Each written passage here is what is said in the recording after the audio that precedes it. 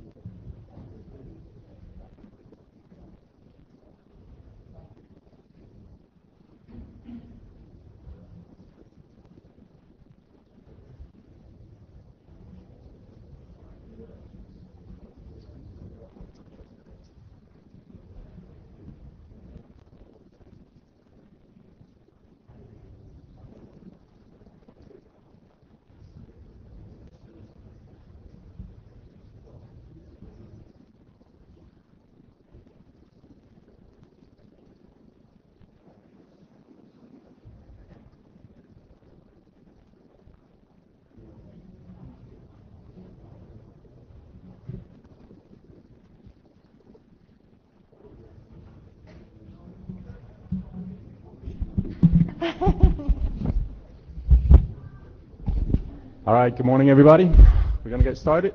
Mmusic, IETF 92. Note well, I think you all know it.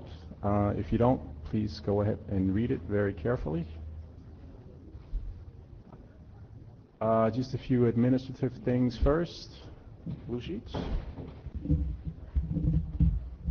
We'll pass those around. You guys know the drill. Don't pass it across the middle aisle, one on each side. We already have a JavaScribe. That's Jonathan Lennox. Thank you, Jonathan, or Relay, I should say. And we had 2 note takers, Bo Berman and Thomas Stuck. So thank you guys for volunteering for that. Also remember, when you do speak at the microphone, first of all, please use the microphone and then state your name. And then we have a little note here telling us that apparently there's a little pink box that you have to look at. And please, is it yellow? All right. Well, whatever the box is, please make sure you stand inside the box when you do speak. So before we get into the business of the day, we have a little thing that we want to cover here. First things first, if we could have whoever is present of the chairs from Straw, Insipid, and BFCP BIS, please come forward.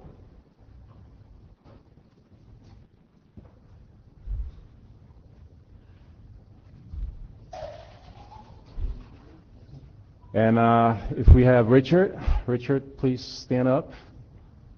Thank you very much, Richard. Our outgoing area director. If you could come forward here as well. I think we have a little thing for you. And everybody, you may clap now. So we heard you like wine. So in the interest of you not having to lug too much back, we thought we'd pool a little bit together.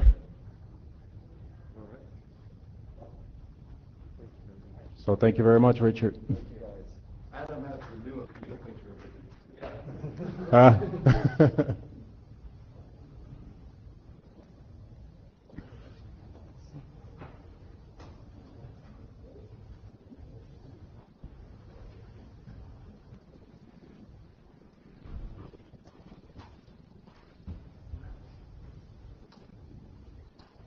It's a little blurry.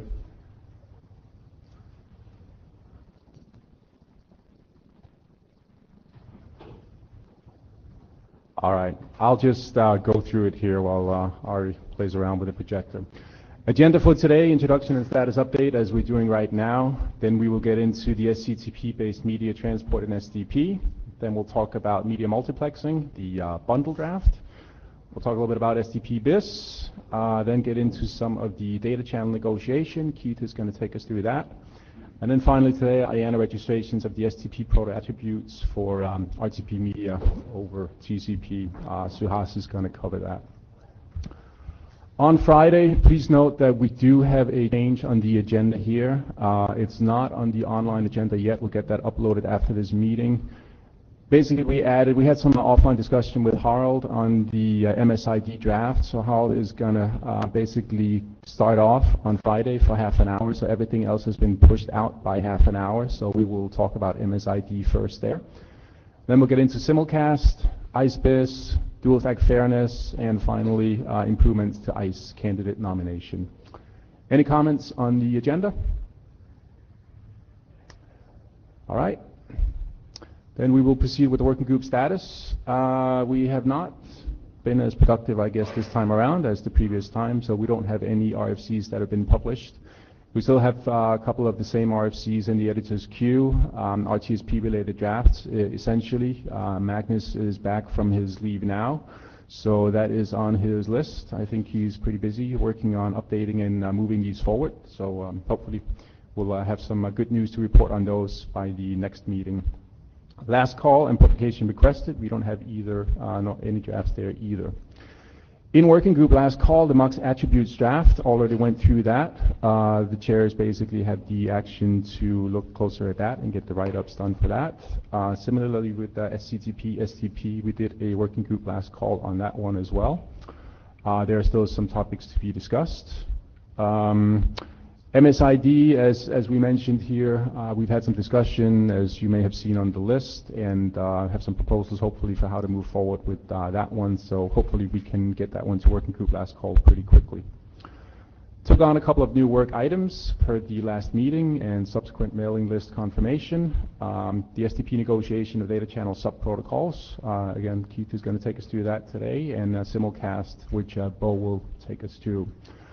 One thing I want to point out, because we didn't actually see a declaration go to the Mmusic list for some reason, but there was an IPR declaration submitted on the working group draft. As you may recall, previously the individual draft that formed the original baseline version for the simulcast draft had some IPR against it. There were two different companies claiming IPR on it. We still have now an IPR declaration on the working group draft, given that this information was not available when the working group draft was adopted. We just wanted to point that out. So if anybody has any concerns with that, please let us know. We sent a mail to the mailing list on that as well. So MSID actually is on the agenda now, so we should have removed that one. Sorry about that. Traffic class for SDP is not on the agenda either this time around. In terms of reviews of drafts with STP attributes, we had the splicing notification drafts reviewed by Dan Wing. Thank you, Dan. And then we had a couple of DVB broadcast-related attributes. There was no document associated with it, though, but they requested a registration of those. Given that there was no document, that was rejected. So, maybe we'll see those in the future. So that is it. So we are ready for the next person. Krister? Can I? Sorry, Keith? Yep. Yeah, I just wanted to draw your attention to the fact that in IETF yesterday we had an author draft, draft P. Thatcher, something ECID, which I think is going to need some coordination with the Mmusic group if we do decide to proceed with it. We haven't decided at the moment yet to proceed with it, but... Sorry, what was the name of that draft again? Draft P. Thatcher, something ECID. It's in IETF. But I think it's going to need some work with the Mmusic group to work out what to do with it, if anything. Okay. Could you send us a mail just with that? Thank you, Keith. Yeah. Anything else?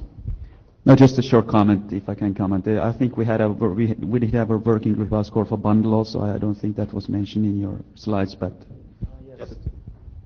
Yeah, we have the first. But maybe that was even before the previous meeting. I think it was before, yeah.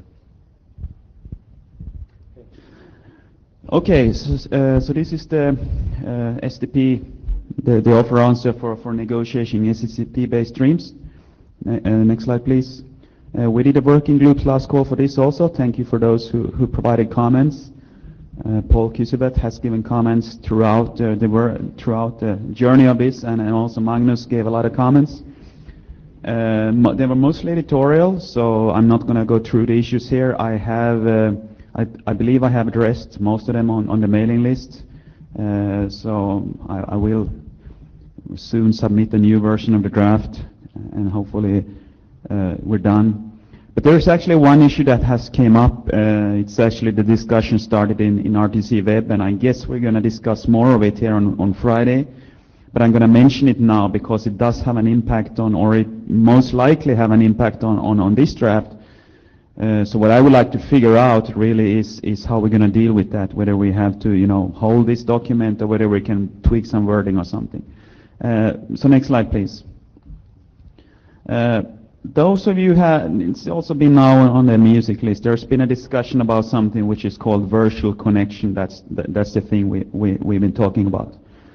And basically, if you go to the next slide, basically this is text we have today regarding DTLS connections in the draft.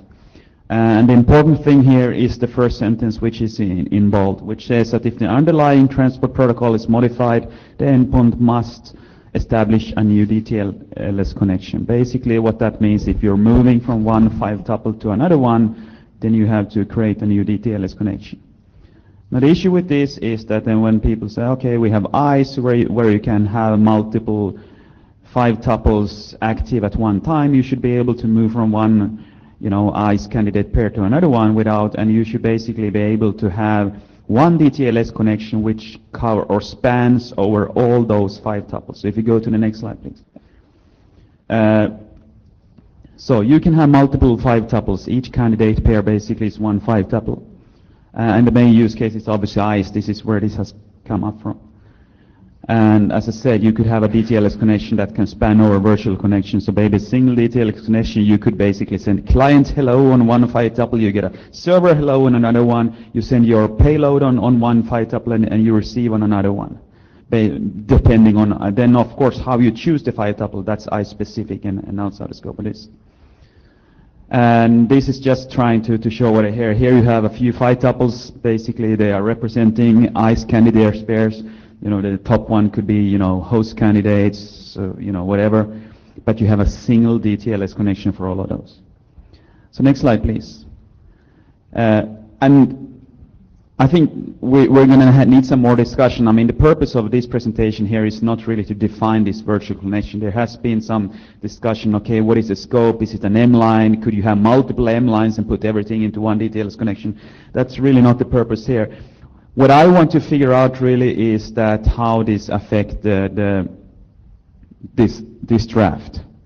Like I said, do we need to put it on hold, or can we tweak this text somehow, which I showed earlier? Maybe you can go back a few slides to show that text. One more, yeah. Or do we think that, okay, if we define this virtual connection concept, does this text conflict with that, or is this text okay? Because when we have this virtual connection, we could say that the underlying transport is not changed, so everything is fine. So that's basically what I have to say as far as presentation is concerned. So now I'm happy to, get some feedback on what to do. Yeah, okay, so do we have questions from the working group? This is a pretty new concept to begin with. I mean, the thread on Mmusic list has been going only for like a week or a few weeks. So obviously we haven't had much discussion yet. So Colin Jennings, I mean, one of the whole ideas of ICE was you could hand over from a cellular connection to a non-cellular connection or something like that, and you could do make before break, and that you could do this quickly. And it seems like if you reestablish the DTLS connection, I mean, that takes a while to do the handshake because of the crypto and the number of round trips. You're going to have a real break in your audio media while this is happening. Well, the other option was that you have a separate DTLS connection for each 5-tuple and you establish those from the beginning so you can switch without having to reestablish. But I guess that's something that people did not want either. So they want a single DTLS connection, which... Right, but I think, why do we, if, even with a single DTLS connection, I don't understand why we would need to reestablish when you switched which one of the 5 tuples you were using. No, I mean, that's another thing, but the text here says that when the transport protocol is modified, basically for example, the 5-tuple and the IP address is part of the transport protocol properties. When that switch, you basically would have to reestablish a DTLS connection. So the thing is, this text here, how should we, and if should we modify this text in order to cover that? I'm not really here. I do agree having this single DTLS connection is a good thing. That's not what I'm here to say. I just want to know how we can make this text fit that concept. I mean, I guess, I think my knee-jerk reaction without having thought about this deeply is that this text should be changed to say that you should, continue using the existing DTLS connection when the underlying transports change. I mean, we should say almost the opposite of what this says. Anyway, I'll let other people at the mic say what they're So, Jonathan Lennox, first relaying for Paul Kisvet on Jabber. This draft may or may not be affected. We need some more discussion on the virtual connection before we can decide. And then relaying for Randall Jessup on Jabber, we should modify the text to avoid restarting the DTLS connection. Agree with Cullen. And then speaking for myself, I mean, I would agree that we should avoid restarting the DTLS connection whenever possible. My one concern is that there are cases where you do really need to restart, which is the cases where you're actually talking to a different far end entity, and I'm not quite sure how you actually detect that. I mean, even ICE restart, I think, is too aggressive a reestablish. I think, but I'm not quite sure what the right answer is. Well, that's actually something which is currently discussed on the list, and also, as you said, because there was a discussion about, okay, should the scope of this single virtual connection be, for example, one M-line and each candidate which is associated with that, or could it be more than one M-line? But of course, each M-line could be actually have a different IP address completely. It could be different devices, so you can't have a single DTLS connection which goes to different devices. That doesn't work. So I think what people have said, this should be per M-line, because everything which is associated with an M-line is the same, physical device in one way or another. So. Harald Alderström, just having gone over this and trying to make sense out of RTC web transport, I suggest adding a new paragraph saying, note that changing candidate pairs within an ICE association is not considered modifying the underlying transport protocol. Changing to a new ICE connection would be modifying the underlying transport protocol. Switching from ICE to something not ICE would be modifying the underlying transport protocol. Switching candidate pairs would not be considered modifying the transport protocol. That is, ICE is a transport protocol. Sure, and that's really what this virtual connection is all about, and that's going to be described somewhere. But I don't think this draft is not the right place to define the virtual connection concept as such. People have suggested the ICE-BIS, for example, for that. So I guess this would be referencing that. Jonathan, I agree that within a given offer-answer exchange, the scope of an ICE virtual connection is the M-line, or really one component of an M-line, but that's not relevant for DTLS. What's not clear to me is what the scope of it is over time. As you do, say, an ICE restart, is that the same ICE virtual connection or a new virtual connection? That's what's really not clear to me. So I guess, what I think, we're going to need some more discussion about this. I don't think it's Justin in the room. Are you going to say something on Friday about this? Because this is related to the non-base draft, which is coming up on Friday, I guess. So. And relaying for Paul Kesabet, what Harold said, it belongs with DTLS, not with this draft. Sorry? Paul says what Harold says belongs with DTLS, not with this draft. I'm not quite sure. Yeah. I think I agree with Harold's conclusion of what should happen, but I think that trying to define, like, you start sending on a new 5-tuple isn't changing the underlying transport. I think we should choose other words for that. It would just be too confusing to consider that to be not changing the transport. I think we need to explain to people here something different, what needs to happen in very specific terms. There you are, Justin. Are you going to talk about this virtual connection on Friday? As part of NOMBIS? Wasn't planning on covering it as part of Numbus, but I was going to make a slide for it separately. Excellent. Please do that. I'm just mentioning it here because we're discussing how it's going to affect this SCTP STP draft where we have this current text. But I guess the outcome is we're going to have to wait with this draft for a while and until we get more meat on this virtual connection and then update this accordingly. Yes, because the whole concept is pretty new and we have only started to discuss it and explore it, so it would be way too early to know even what it's going to be about. So yeah, but if we can have some initial idea what can we agree on, what is virtual connection, what is defined by, and how does it affect, that would be helpful. And then if we can now have some hunch of it, and maybe then on Friday. Yeah, do you want to set aside 10 minutes on the agenda on Friday to talk about this virtual connection stuff, and I can prepare 2 or 3 slides. Well, I think it'd be good to have something to point to rather than sort of talking about it in plenary fashion.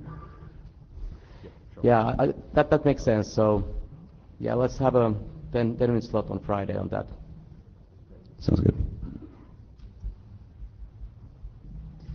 So Martin Thompson, I have a proposal for that. I think what maybe Krista and Justin do some homework and actually produce some, like a concrete proposal on this that we can discuss on Friday and do that. Because I think this is, like what Harold said was right, and I think to answer Jonathan's question, I think if you do an ICE restart, keep going. I don't want to see more DTLS handshakes in this process. That would be that would cause problems, and particularly for some of the stuff that we're working on WebRTC, that could actually be serious problems. So just move on to the new 5-tuple if necessary, and it's the same DTLS association connection, what have you. Yeah, I don't think anyone has objected to our idea as such. Everybody thinks it's a good idea. It's the details, for example, how does ICE restart impact and those kind of things. That's the things we need to sort out. So, but the idea as such, I guess everyone is okay with. And this text here that you're so concerned about, just say that it was wrong, and then describe exactly what it should have said, rather than trying to sort of weasel around it and say that it was right and then all that sort of stuff and try to redefine what it means to modify a transport protocol. Now, just tell it how it is. Don't muck around. Update the draft that has this sentence in it and move on.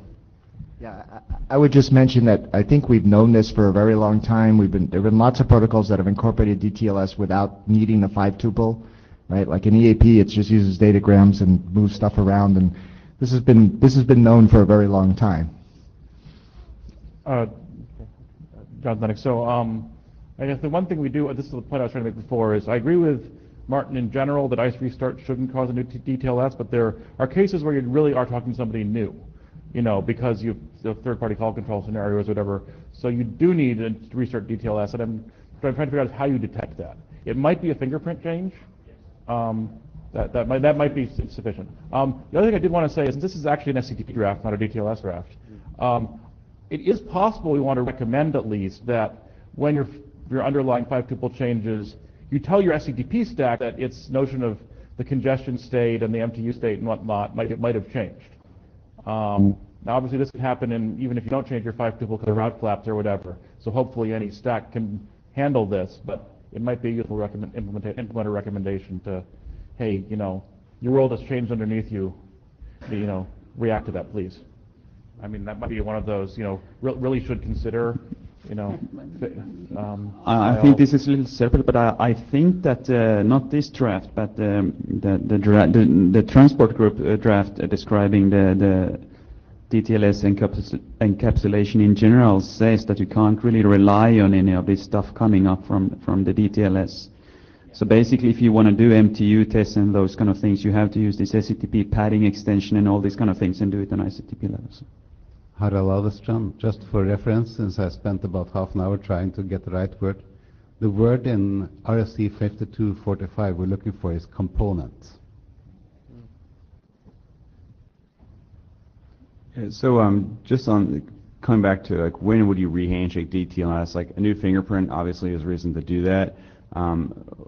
I think there's an open question about whether you might ever want to re-handshake DTLS for any other reason, because I don't think there's a good way to do that, you know, unless you change the fingerprint.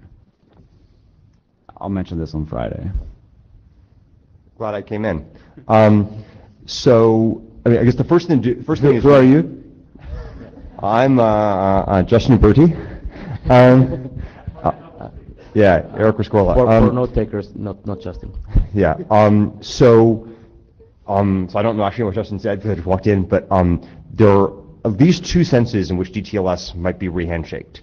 One is you've effectively torn down the old connection and you're starting a new connection, and the other is you might be renegotiating the same connection. There is like all mention of renegotiating the same transport connection that is that is as if when you so in TLS or DTLS you can do a new negotiation encrypted by the old negotiation. All talk of that should be stricken because that will not be a sensible procedure in TLS 1.3, and we're recommending people to do it for 1.2. So the only thing that's relevant here is effectively I completely tore everything down and I'm starting over from scratch, and for obvious reasons that should be avoided if at all possible. And I'm high in trouble thinking any circumstances other than a rule change, which we should discourage, or a fingerprint change, which you'd have to do that would trigger that event. And actually what we do have now, when you say we have in SDP, we have the connection attribute, so I guess you could use that, because basically if you say a connection with a new value, that basically means that you have to re-establish the connection, and I would assume that also applies to the DTLS. Unfortunately, 5763 explicitly says must not use the connection attribute. Oh, sorry, that was for TCP. Sorry. Wait, wrong. Yeah, so I mean, I think that what we're probably sort of converging on is that unless you change the fingerprint, you never redo DTLS, and unless anyone has any reason to think that that's not acceptable, like that's probably what we're end up going with. Yeah, so Martin Thompson, I think if you're in the situation where you want to somehow reuse a particular 5-tuple for the purposes of this, and you can't change the fingerprint, too bad. I think that's the only reasonable way out of this, because doing re-handshaking or another DTLS handshake on the same connection is just going to break unimaginable amounts of things. Right. I mean, it's absolutely true, as Martin just said, that like if you're going to even if you change the fingerprint, attempting to reuse the same transport parameters for two DTLS connections in parallel is not going to make you happy. Like the stack is going to have a complete flip out. You've got to be able to demux those. I mean, at some point we could add a demux identifier, but no one's done that. So like, as far as this connection thing, I do remember saying don't use connection. I suspect actually if we decided we had to have that, we probably could just update the document, because I don't think, my suspicion is everybody who does DTLS simply ignores the connection attribute one way or the other. And so the behavior you get would affect, sorry, maybe this back. I don't think anybody really has support for changing the fingerprint and doing anything useful with it other than just choking, even now. I don't think, no, we don't. And so we're sort of free to invent a new mechanism for saying restart if we wish to have such a new mechanism. Are you in queue or hanging out at the mic? Go ahead. Yeah, what I was just going to say is my one other concern is I don't know if it's ever happened, but if there's ever a scenario where, you know, for whatever reason your DTLS has just like completely failed, gone out of sync, and you want to retry from scratch, which I think is what connection new was originally intended for TCP. I don't know, maybe that can never happen, because if you've gotten that far out of sync, you probably don't have any reason to expect a new DTLS would work either. But I'm not familiar enough with, I mean, obviously with, you know, I'm sure every DTLS stack has bugs. So because all software has bugs. But so I mean, that would be the one use case I would see for wanting to start over from scratch with the same fingerprint.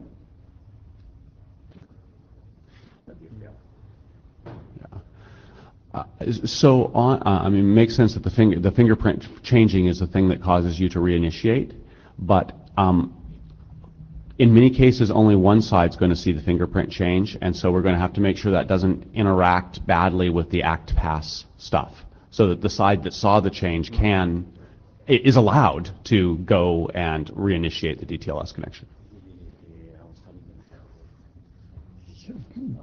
So I'm relaying for Paul saying must deal with third-party call control transfer, and I think the fingerprint change handles that, unless for some godforsaken reason you have third-party call control between two people with the same private key, which I really hope you don't have. Yeah. So Martin Thompson, I'm thinking more about the fingerprint change thing, and I going back to the DMUX problem, I think this is going to require a significant amount more thought about how we approach that. I would suggest that we take the third-party call control thing and the fingerprint change and punt, because there's demons in this particular thing. If you do a DTLS re-handshake on the same 5-tuple or the same logical transport or whatever you want to call it, it's going to interfere with the old one, and you're going to be doing trial decryption for payloads and all sorts of other horrific mess. Yeah, get a new transport, I think, is at this point. Yeah, top to bottom, which means you'd have to couple the fingerprint change with an ICE restart or a new media section or something. I don't actually know what the right thing is there. Yeah, Jonathan, I'd recommend that if to solve that DMUX case, you'd have to say if you're changing your fingerprint, you also have to do an ICE restart, and you have to not reuse your previous active candidate. You need a fresh active candidate. Yeah. Fresh candidate on whatever that interface is. I would concur with that. I guess the one question I should have in my head is, are there actual reasons why you would wish to do a new DTLS negotiation other than because basically your call failed and you're starting a new call? Because, I mean, or because your fingerprint changed for some reason, right? But I mean, the point being that it's one thing to say, if the fingerprint changed, then you need to do a new handshake. That seems like natural, right? And it's another thing to say that there's all these valid reasons to do a new handshake, none of which I can currently think of really. And in order to do that, you've got to use the fingerprint as a signal. That last one seems clunky. If we can think of a lot of reasons why you should do a new handshake, we should invent some mechanism to say I want to do a handshake. But the only ones I'm aware of that you actually wish to be involved with are like traffic key updating, and we're doing that separately in 1.3 and in 1.2. You don't do that. You wouldn't do a whole new handshake. You do something different, right? So I don't really think that. So I guess my point is I can't think of a reason why you want to do a new handshake. Sorry, maybe I could think of some reason, but unless there's some reason why you want to do a new handshake for itself, then probably this is okay. Jonathan, so again, relaying for Paul, he says saying punt on third-party call control is unacceptable. And then for myself, I mean, I think we're speaking for security guys. When we say new handshake, we don't actually mean new handshake. We mean start an entirely new DTLS association. The fact that sorry, let me just take this out so I can actually look at the person I'm talking to while being on mic.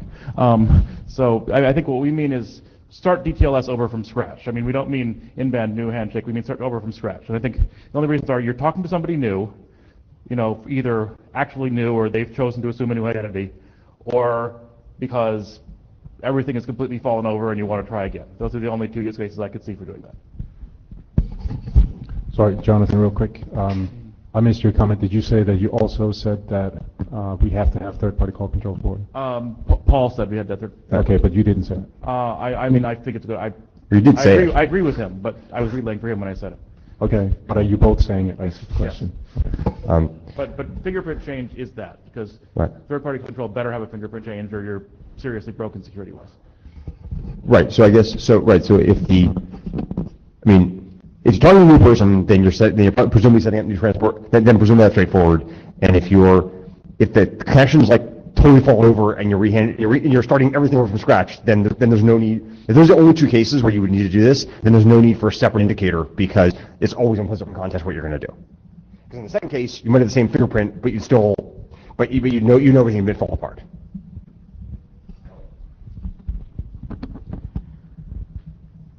Okay. So yeah. Well. So just, that sounded like we actually reached agreement on it. Did we get that in the minutes of the final conclusion of where we're going on this? I think I'm happy to try and re-summarize or get people to, but you got it? Okay. Okay. So we're going to change this text here to say sort of the opposite of this, right? We're going to fix this draft to say that you don't restart the DTLS if you switch to a different component in ICE. I think the good thing would do is, because obviously we need to define this virtual connection somewhere, and I think it would be good to then just reference to that there. As long as you are within the same virtual connection defined in wherever, you don't switch.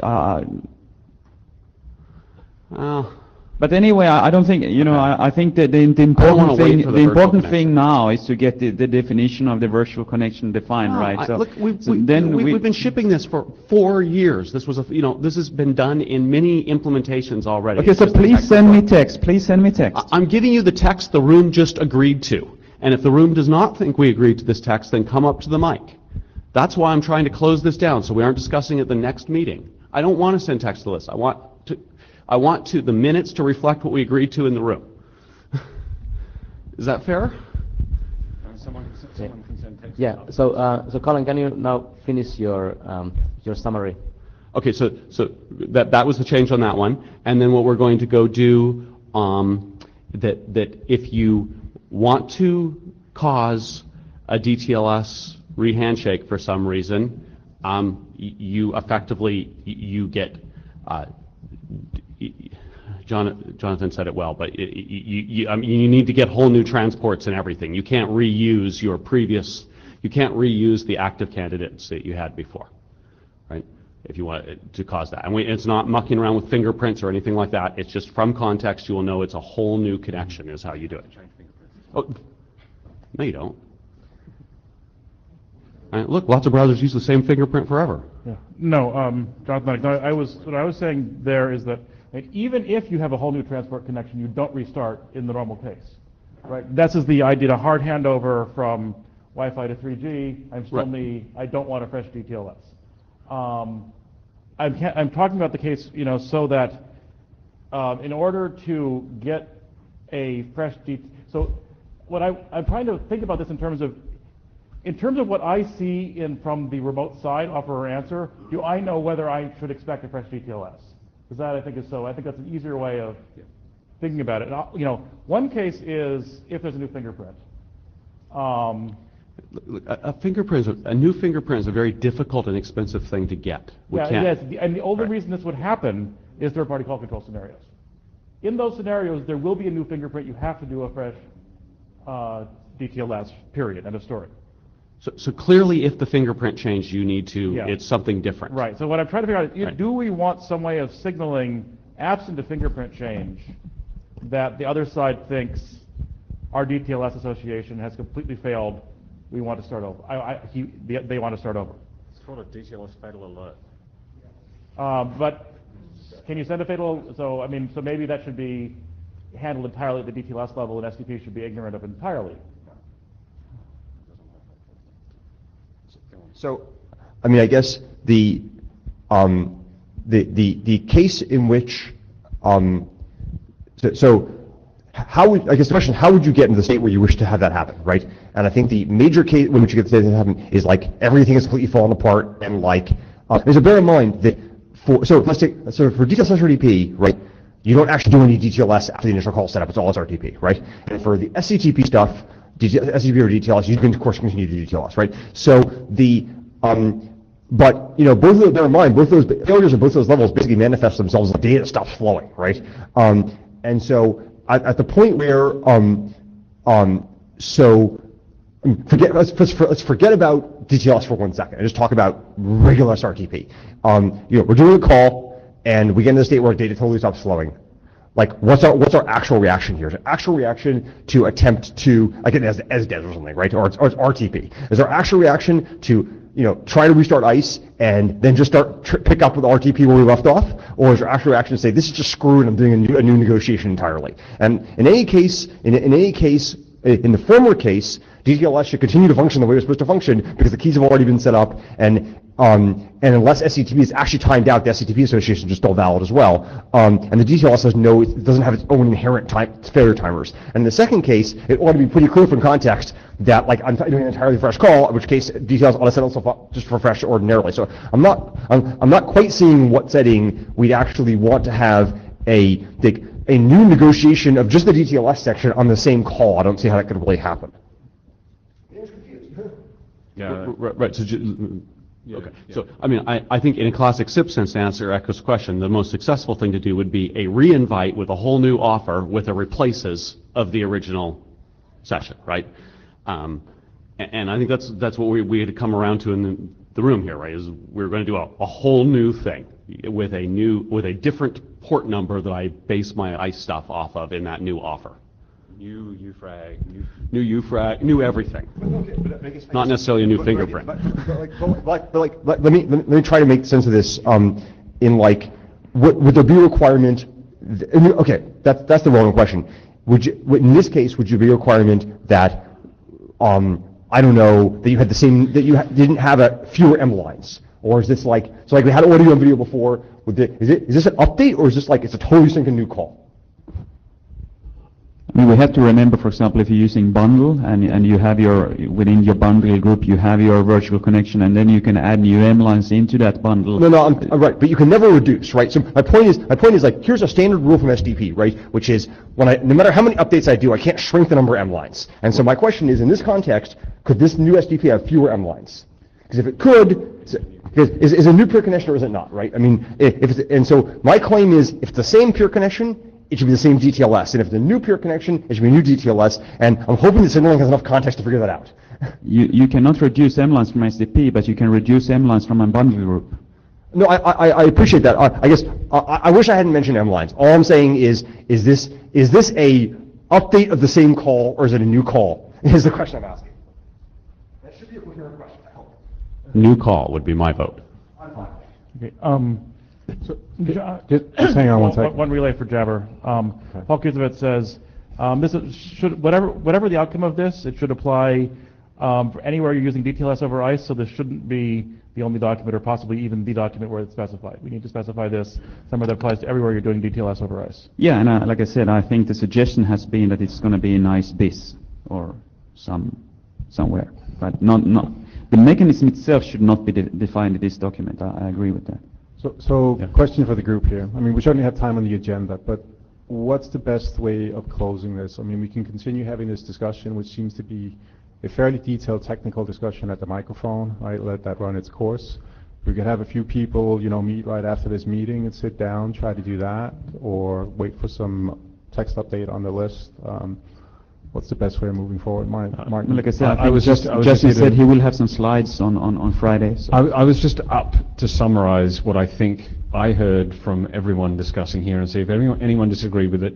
And then I was going to propose that Krista or Justin or whoever was invested in this present us a proposal, a concrete proposal with like some words in it on Friday. Oh, okay. I'm fine with that. So my read was within the same session as updated by multiple offer answer exchanges, whatever else, you use the same DTLS connection regardless of what happens unless you update the fingerprints. If you update the fingerprints, you must also restart ICE and generate a new 5-tuple for that connection. Otherwise, you're going to have massive problems with demarcs. If you want to restart the DTLS connection for reasons other than a change of fingerprint, because it's busted in some way, then make a new session, a whole new peer connection, a whole new, the replaces thing that that Floffy talked about, which means that you're completely divorced from the old session, and you can do things like, as Eka suggested, drop M lines out and throw the media on the floor, and it's a green field at that point. That is, I think, the essence of the discussion. And I wanted to push back on Krista, who keeps coming back to this virtual connection thing. Just use the terms we already have. I don't think you need any of those concepts unless this is already something in bundle that I'm not aware of because it's changed 100 times since I last read it.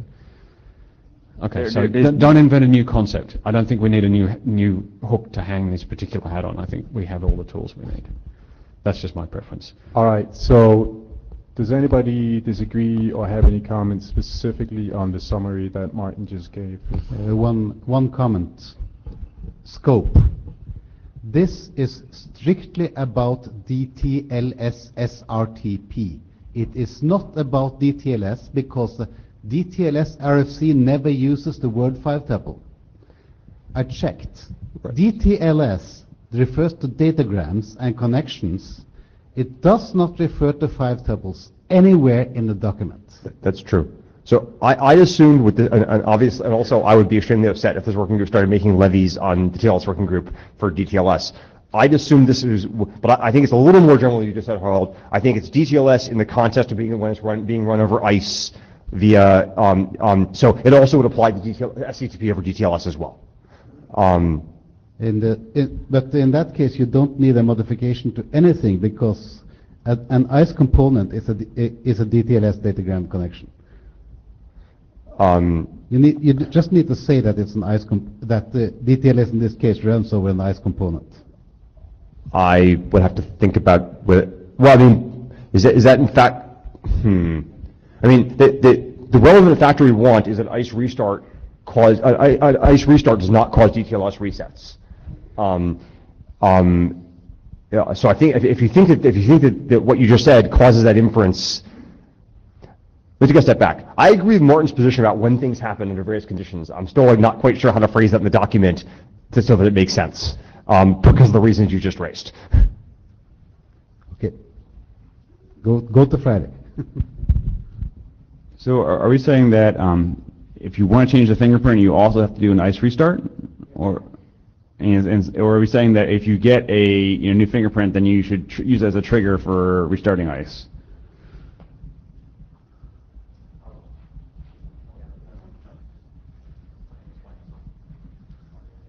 So the problem that we have is if we have two DTLS connections on the same transport, same 5-tuple, you have big problems trying to distinguish the packets for one from the other one. And then you have to do things like trial decryption or some sort of extra demux markers or something like that. It's a mess. Don't do that. Make sure you get a new 5-tuple for that. And ICE restart is the way we do that. Yeah, but that we understand that, right? I think that, but let me give an example. I have a DTLS connection. For some reason, I stop it. Right now they come up with different certificates or something. I open a new one. Does that force an ICE restart? I think the answer is no. Why would it?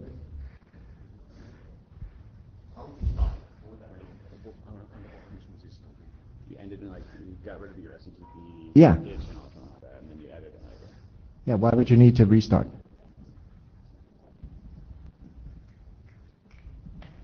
I'm not even convinced, Justin Uberti, I'm not even convinced that ICE restart fixes things though, because ICE restart is make before break.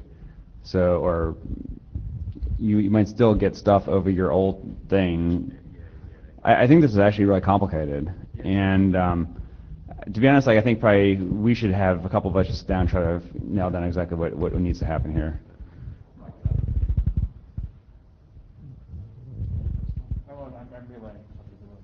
Yeah, I just Martin acknowledging Justin's comment. I think we could make that work, but it would be ugly. Again, relaying for Paul Kisvet, said the discussions being framed in the POV of the offerer must also be able to figure out if you're the answerer. So we need to make sure that whatever we describe makes sense regardless of which role you're in.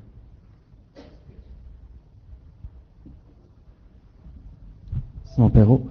I've been listening to this whole discussion, and it doesn't really answer my question that I had when I created the big thread on a mailing list. My question was in the context of DTLS SRTP. Okay, when you establish a DTLS connection, you extract the keying material, and you bind that SRTP keying material to the 5-tuple that was used by the DTLS connection. So if you start receiving SRTP packets from a different ICE candidate, then you won't be able to decrypt them. So, Colin Jennings, if you do that, it will not interoperate with some of the products that are shipped today. That will start sending you the same.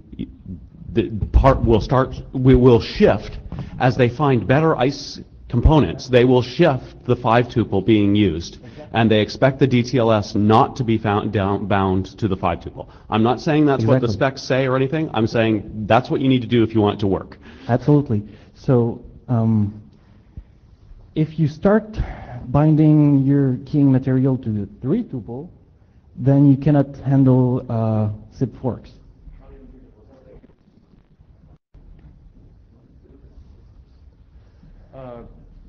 No, you're binding to component because, I mean, I guess even broader than that because RTP and RTCP share keying material even if you're not muxing, but because you're establishing session keys. So yeah, no, you're binding. I think what you're binding to is the thing that was the M line before bundle and now is the bundle group, I think.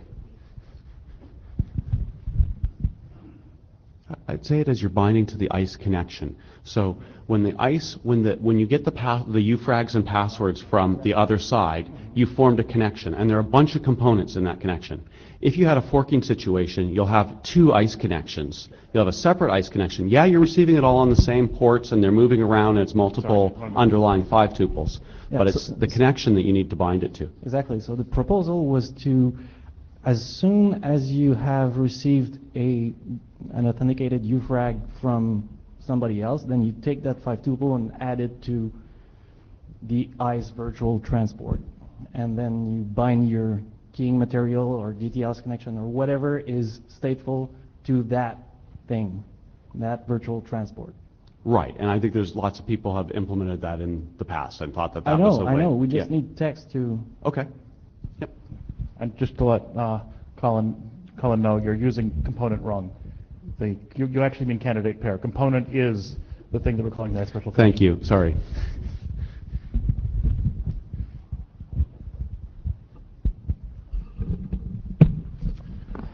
All right.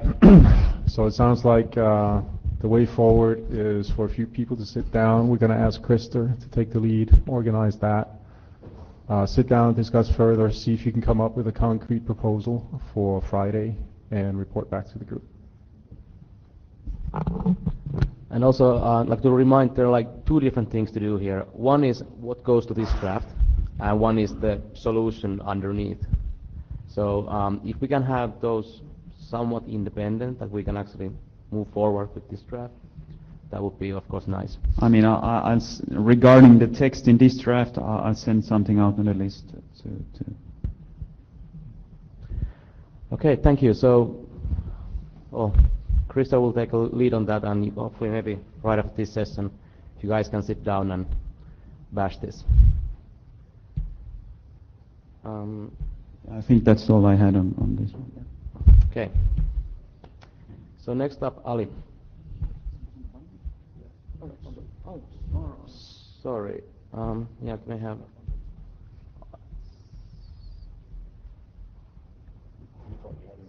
Yeah.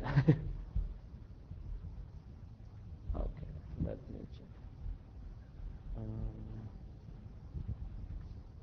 Sure.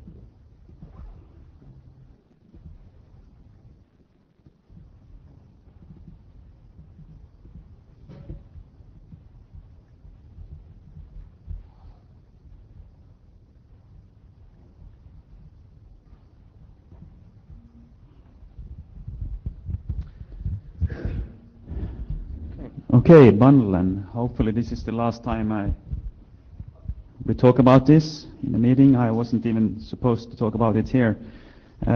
We had one working group last calls. There were a lot of comments. Again, thank you to everyone who provided comments. Again, they were mostly editorial. There were also, and there was quite substantial number of changes. A new version has been submitted, but I think we're going to need just in case for a second working group last calls because there's been quite a many changes.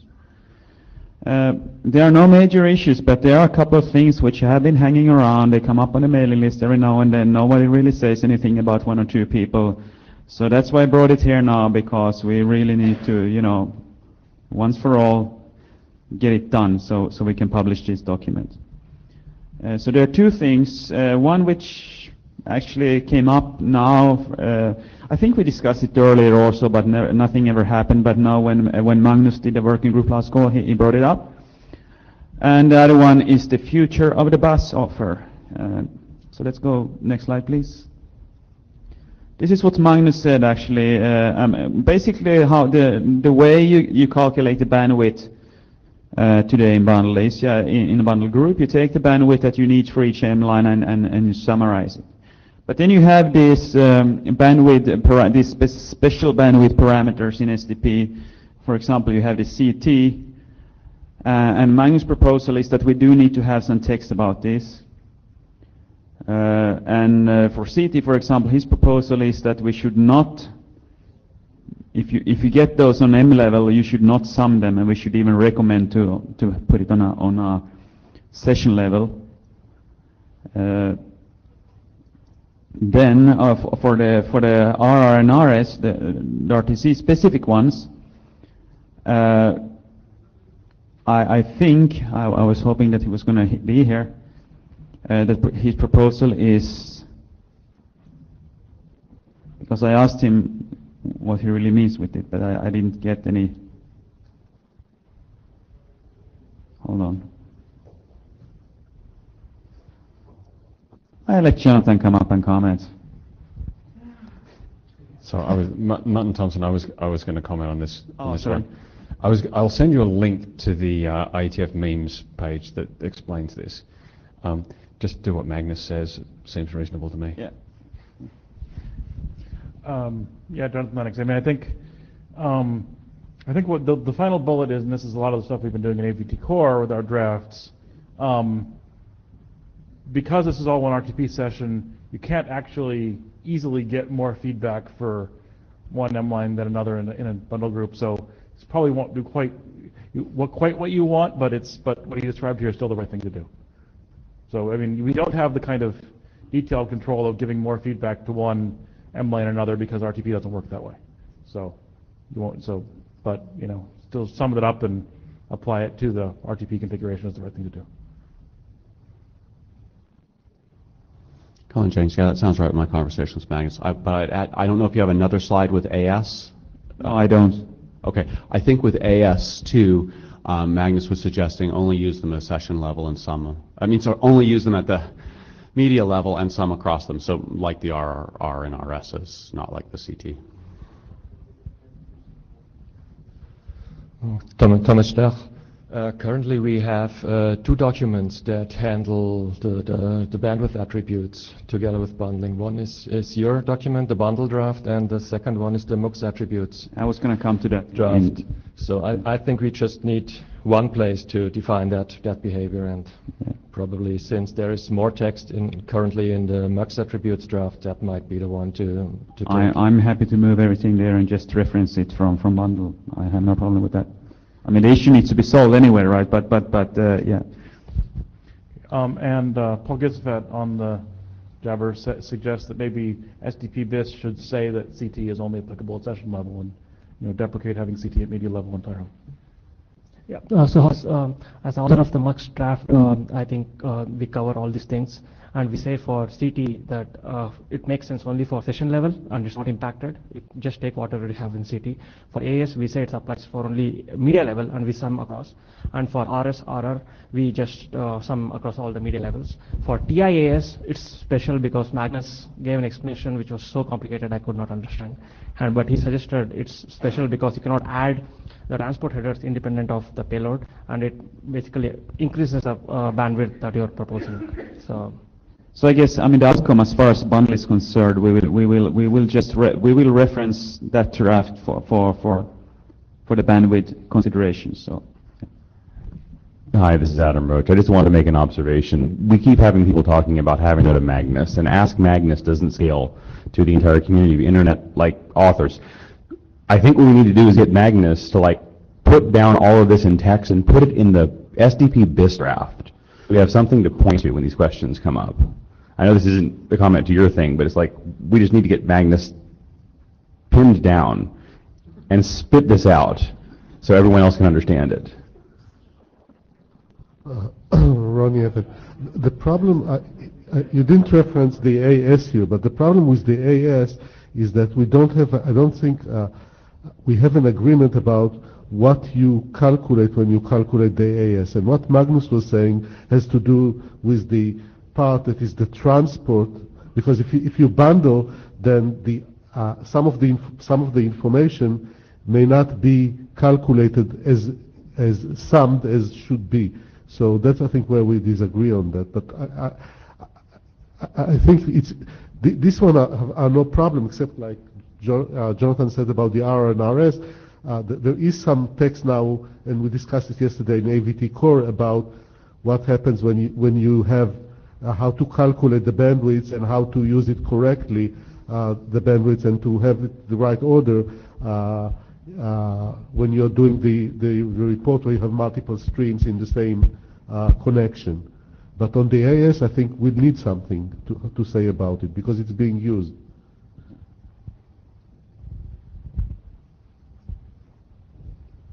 But nevertheless, I guess the outcome is that we're not going to describe it in bundle. It will be described in the SDP attributes draft, and I guess we'll ask people to look at that, right? Yeah, I would want to add to that to say, just review it once, whatever we have in the MUX draft. Yeah, thanks. Okay, so next. We just go on. Next slide, please. Okay, the other thing was bus. The bus offer is basically, I mean, just a recap here. I mean, what bundle says is that when you send the first initial offer before you have negotiated the usage of bundle, you send a normal offer as described in 3264. Each M line has separate address, port combination, and so on and so on. And then in the answer, if the answer is sorted in bundle, you're gonna get the same address for each M line, and then in every subsequent offer, you're also gonna use the same address port combination in each M line. Well, each M line associated with the bundle group. That's been there for a long time. The bus offer is about that almost immediately when you have negotiated the bundle address, is sending one of these new offers with one M line immediately. And the reason for that is that you could have intermediaries that need to have this. They don't support bundles, so they need to have these M lines with the correct address information in order to work properly. Now, currently in bundle is said that we have that the sending of this bus offer is a should. So it's pretty strong. So next slide, please. Yeah, this is just a text. I mean, yeah, go on. Now, what Thomas has been saying here a few times on the list, and that we should relax this should, because there are some use cases he's presented where you don't want to maybe send this bus offer. There's some race conditions that could occur. There were some third-party call control and so on and so on. So we should maybe add some text about there are cases where you don't need this and so on and so on. Next slide, please. And also a few words which you heard before from the browser community, for example. The browsers will not generate this bus offer automatically. I mean, the WebRTC API doesn't even support, as far as I know, that the browser suddenly sends a new offer to the JavaScript. I mean, the JavaScript has to ask for it. So basically, in order to be compliant with the bundle draft, it's actually a JavaScript application would have to make sure it creates this offer and sends it. So next slide, please. So what I think about is that if we relax this should to something else, I think, you know, we defeat the purpose of the whole BAS offer. I mean, as I said earlier, the whole intention was to make sure that intermediaries know that they're going to get this information. So next slide, please. So basically, the alternatives here are, you know, we keep the text that it is, strong should send this. We relax it, come up with some good text, you know, you may or you should unless blah, blah, blah. Or we remove the BAS offer completely. Maybe we have a note talking about, yeah, you know, there are intermediaries that may need this and so on and so on. Now, I was one of the I'm the one who pushed for BAS offer to begin with, but I'm fine with alternative 3, and I'm fine with alternative 1. But personally, I don't want alternative 2 because I think it's useless. I mean, it doesn't really help anything because you can't really, when you have intermediaries, when you do test cases and so on, I mean, you don't know if it's going to come or not. So either it's a must or a should or it's not there at all, and then you have to make sure that your applications, because your applications can still do this. I mean, as soon as they get the first answer, they can create a new offer where they have M-lines with their correct address and send it. The only thing is that we wouldn't mandate this from the draft. So you could have applications who don't do that and they would still be, you know, compliant with bundle. So my suggestion is that alternative 1 or 3. Keep it as is or remove it completely. Yeah, so Martin Thompson, you know, we could actually send a BAS offer from a browser by sort of nudging the JavaScript with a non-negotiation needed thing to say, hey, you really should do another offer answer exchange here. The reason that we don't do that is because we don't actually want the BAS offer. So you know where we stand from the browser perspective on this. I think I might safely speak for other browser people in that sense. I know what that alternative 3 is preferable here. I do observe, however, that you don't need to say anything about the should strength or may strength if you have specific applications that need the BAS offer. Those specific applications can say blah blah blah blah blah, must use BAS offer or should use BAS offer in that context, and be a little less general than you are at the moment. Okay. But honestly, I don't care about which one of these alternatives we pick. Martin, can you remind us why you don't want to do BAS? I don't think it does any good. This is more machinery for bookkeeping to keep the middle boxes happy. And okay, so it's basically extra complexity, extra code. Yeah, and I haven't seen any evidence that it actually does anyone any good.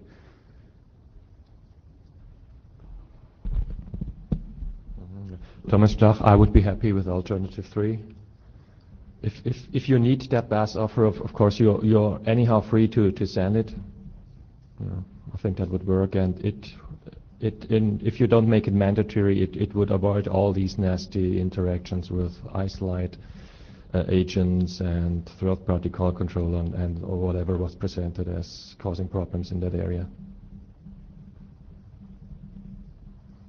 Colin Jennings, I don't really care, but I just want to point that alternative 3, though it looks different than alternative 1, is actually the same as alternative 1, because when you remove the text from this draft, the underlying ICE spec already says that you should do this. So, I mean, we're just repeating what's already there. So I want to just be clear to people that alternative 3 is not saying don't do this. It's just saying don't say it, or don't repeat in this spec the other spec that already says you should do this. Yeah, just keep in mind that bundle doesn't mandate the usage of ICE. So I mean, let's be realistic about that. Yeah, this is now creating a less of a special case for bundle in that sense. That's true, and what is also true is that subsequent offers will have the updated transport parameters in the necessary places. So if someone really cares deeply about the ongoing welfare of their middle boxes, then they can just do another offer-answer exchange, and we don't have to describe how they might do that. That's what I'm saying. You can do a create offer as soon as you get the first answer, and then Exactly. it's done. Yeah. Yeah. I mean, maybe not as soon as, because Well, ICE hasn't but- resolved, but you wait for ICE to connect and then you Yeah. do a create offer. If you really deeply care about those sorts of things, and maybe some people do. But we don't have a great deal of evidence to suggest that that's the case. So, actually, again, 3. Harald Alvestrand, and alternative 3, the discussion has shown me rather conclusively that the need for a BAS offer is application dependent, so we should leave it to the application. And to Cullen's comment, the fact that ICE has made a mistake doesn't mean that we should repeat it here. Let's leave it. Let's leave only one place to fix the mistake. Okay. Arikeren, I would just like to comment that I guess there was a reason originally why it was put in the ICE spec, and if someone remembers the discussions back then that led to this decision, that would be helpful. Jonathan Lennox, I believe it was in ICE because you have SIP middle boxes that do latching. And if they don't see the 5 tuple the media is actually flowing on, they think you're doing something weird and slam your connection shut. Yeah, so the reason was all more or less the same so, thing. It's possible, and it's possible. The other, alternative 4 might say, should do BAS if SIP, otherwise who cares? But this is not SIP related. Well, no, because the only middle boxes that intercept this stuff are SIP, right? There are no middle boxes for anything but SIP. And it's middle boxes. There's WebRTC middle boxes shipped by more than one vendor at this point. Don't worry. We've got middle boxes for everything. 3 to 3, everything. It's all good. Are they doing latching? The answer to whether middle boxes do X on all topics it's very configurable, right? But keep in mind the Acme, Oracle's still shipping this stuff. It's good. Yeah.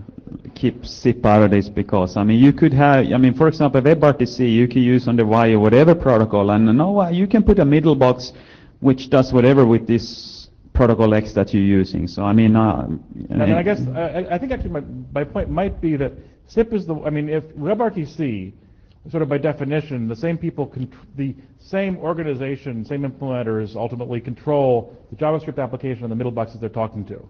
No? No, because how else are the middle boxes going to see the SDP? Yeah, I can talk to that. Okay. Adam Roach, so, we have this SIP over WebSockets thing that people actually are playing around with, and you can end up in a SIP domain, go through a SIP middle box on the other end of this thing that's going to suffer if this doesn't happen, right? Right. So I think that's the argument here. I'm not saying this should happen. I'm just saying that if you're looking for ways that this might even marginally apply, that's it. Yeah, but Jonathan, but that said, if you're implementing SIP over WebSockets in JavaScript, you're implementing SIP over WebSockets. So if this says if SIP then do this, then you're if SIP. Yes, that. And that's what Martin suggested, right? It basically give the applications a way to do this, but don't tell them to do it. Well, Don't know when they have my to. point is that if the SIP middle boxes and the SIP endpoints, whether they're in JavaScript or anything else, aren't from the same implementers. And if the middle boxes need this, then they need the SIP endpoints to be doing this. So as a way to try and accelerate this conversation, instead of discussing all the details of that rat hole, it seems that everyone is saying, obviously the JavaScript applications, if they choose, can do this. So that's why Harold argued for alternative 3. Is anyone speaking against alternative 3? We've had several people come up and say alternative 3. I guess I am arguing slightly against it, which is to say, for WebRTC proper, do not mandate this. Whether you talk about, in non-normatively, that's fine. For SIP, which is the only case also where you're going to have bundle without ICE, possibly, maybe you need it. And at which point, that's why I'm saying that in that, we mandate it for that application in the sense that SIP is an application of bundle. But I'm not, yeah.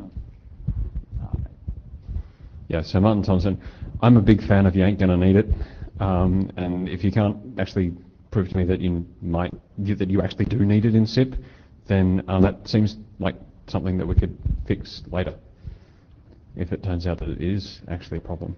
I mean, I can reply. I mean, there are use cases where you do need it, but what I'm saying is that when you define those applications for the openness environments, you tell the one who's writing the JavaScript application, hey, by the way, you need to send this second offer. That's fine.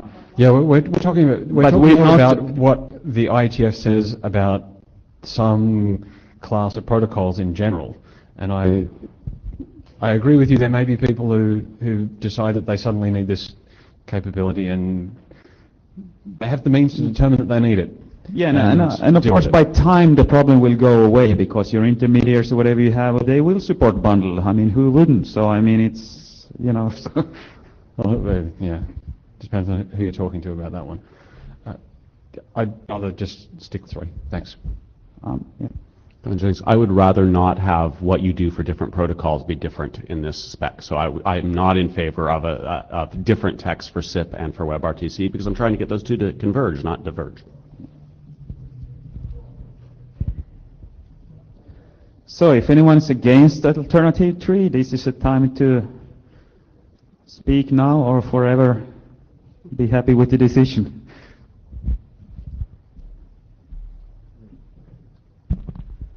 Okay, so just to be more clear, what is the support for different options? We are going to have a quick show of hands. So I'll be asking for each alternative, and raise your hand if you think that's the right thing to go. So if you think alternative 1, keeping the text as it is, would be the right thing to do, please raise your hand now. Okay, I don't see any hands. Okay, alternative 2, if you think that would be the right way to go, please raise your hand now. No hands. And then alternative 3, if you think that is the right way to go, please raise your hand now.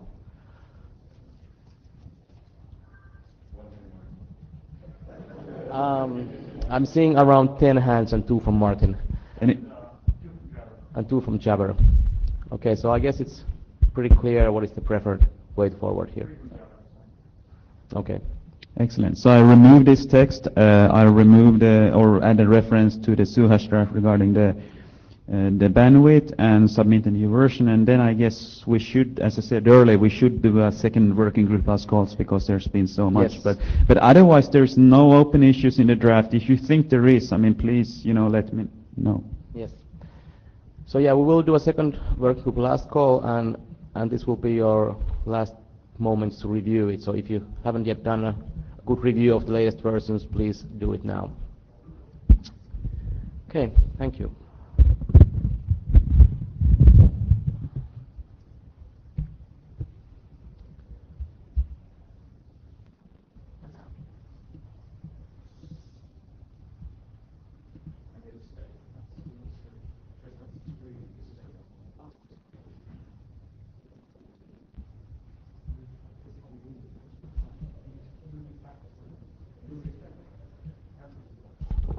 Ali, you're up.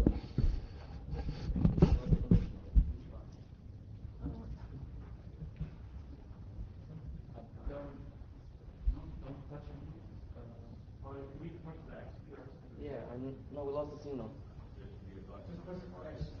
Okay. So,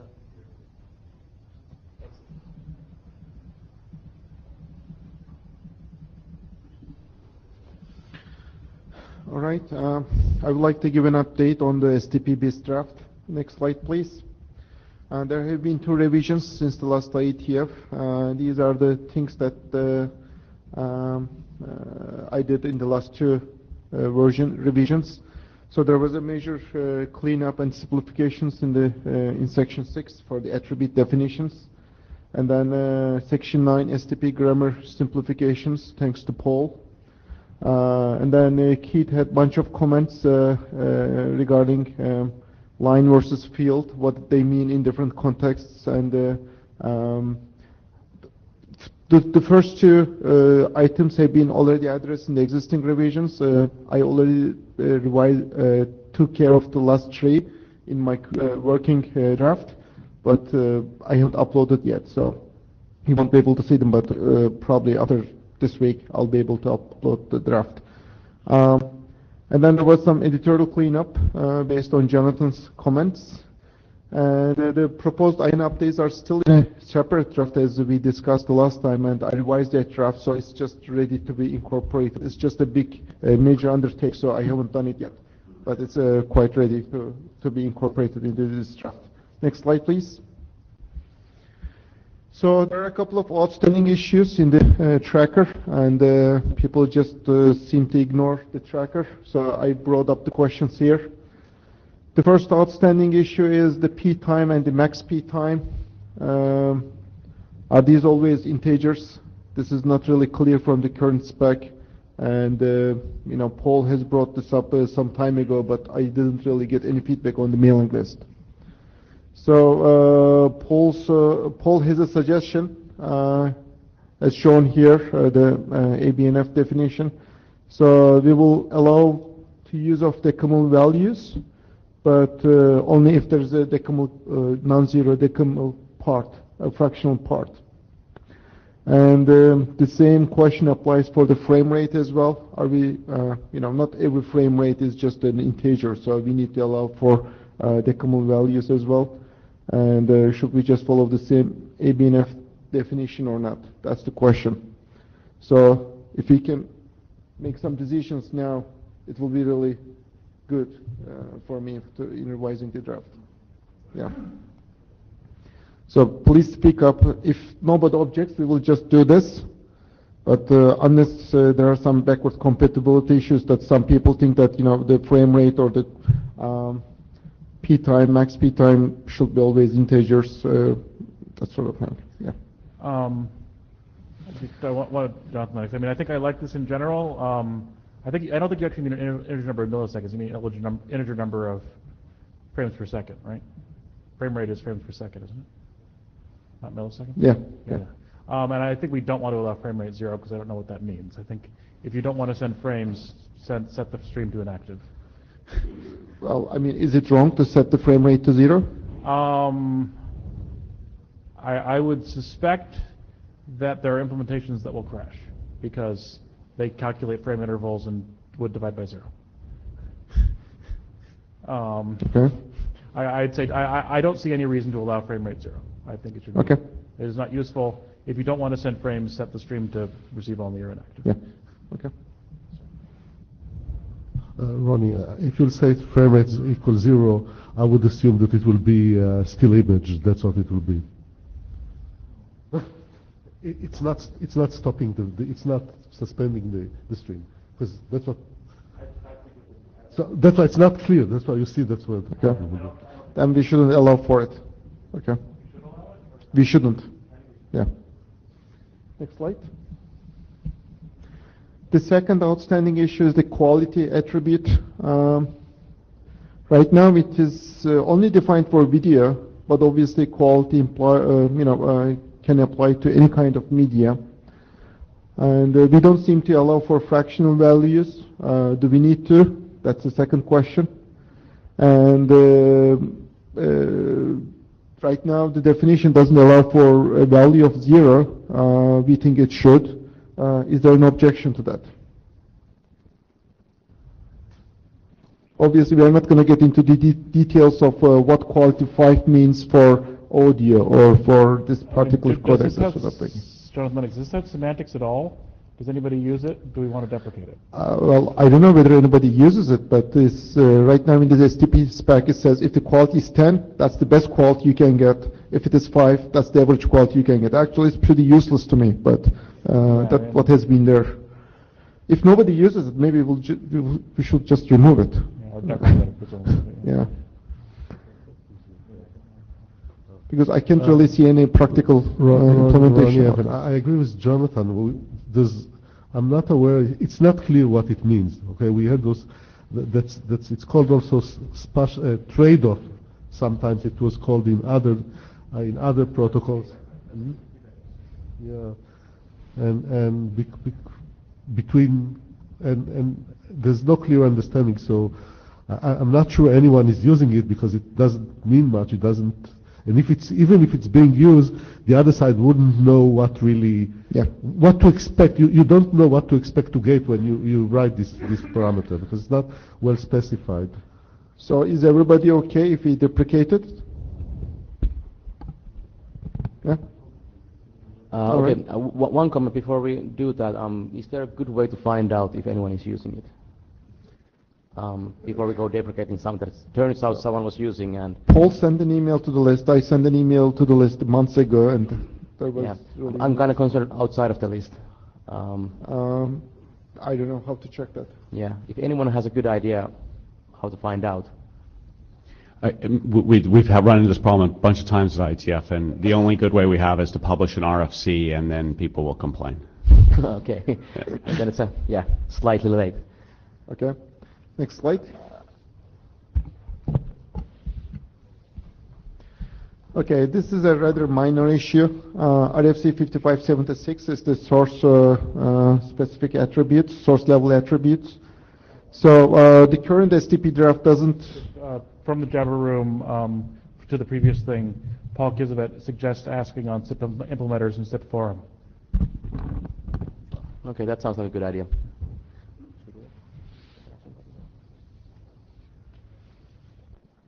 Next slide.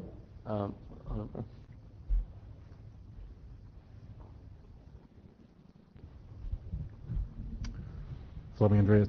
So just, I mean, maybe one general question around some of these things, right? When we do a BIS draft, what we're trying to do is make it better, right? Because there are things that weren't really all that clear in the existing draft.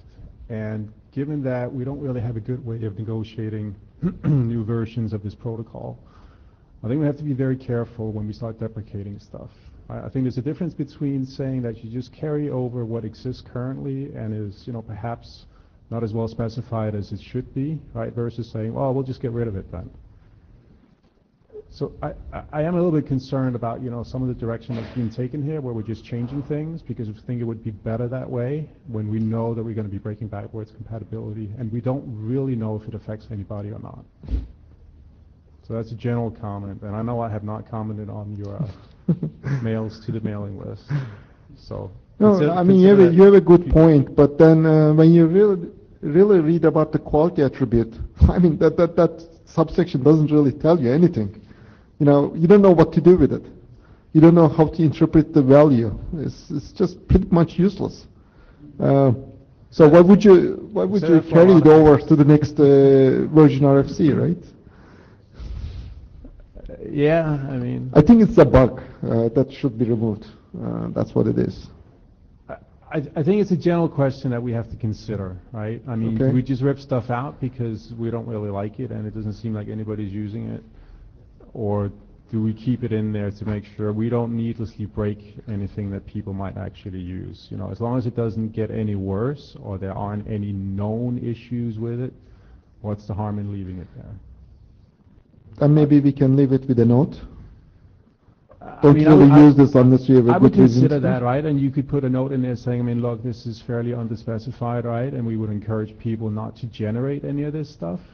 Okay, that also works. I mean, that's another strategy, right? That also works. Yeah. So, I'm not claiming I have the right answer, but I am a little bit concerned about some of the direction here. Okay, fair enough.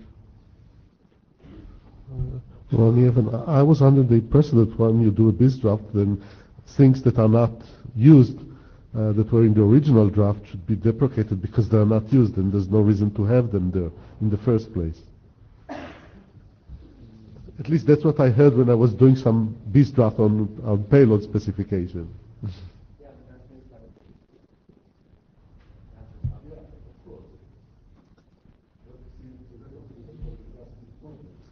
Harald Oström, experience from dealing with old crap in mail protocols. You put the stuff in the ABNF grammar, and you in the accept grammar, and you don't put it in the generate grammar. That is, say, never create this, but you have to be able to ignore it if it occurs. Of course, if someone really wants to use it, they can always write another extension spec. In the old days of draft standard, we had the requirement to show 2 interoperable implementations of quality before it could go into the next version. But those days are not with us anymore. Sometimes I want them back. Okay. Okay, so what I'm hearing is that, yeah, probably using this is not a good idea, but maybe we shouldn't go removing it. Keep it there, clarify that it's not well specified, you shouldn't probably use it, but then again, if you receive it, you should be able to safely ignore it. Okay. Is everyone okay with definition along those lines?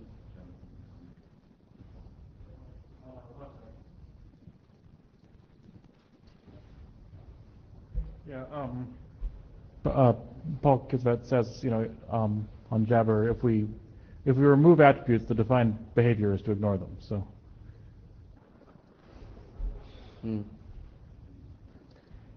So in that sense, removing would be essentially the same as if you would describe it.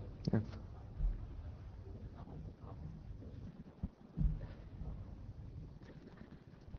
Okay, to be honest, I'm not that into SDP details to know what is the right way to go here, but I mean, for the sake of it, let's take a hum for either removing it deprecating it, or keeping it in a way that as we described it, okay, it is underspecified, recommended not to use it.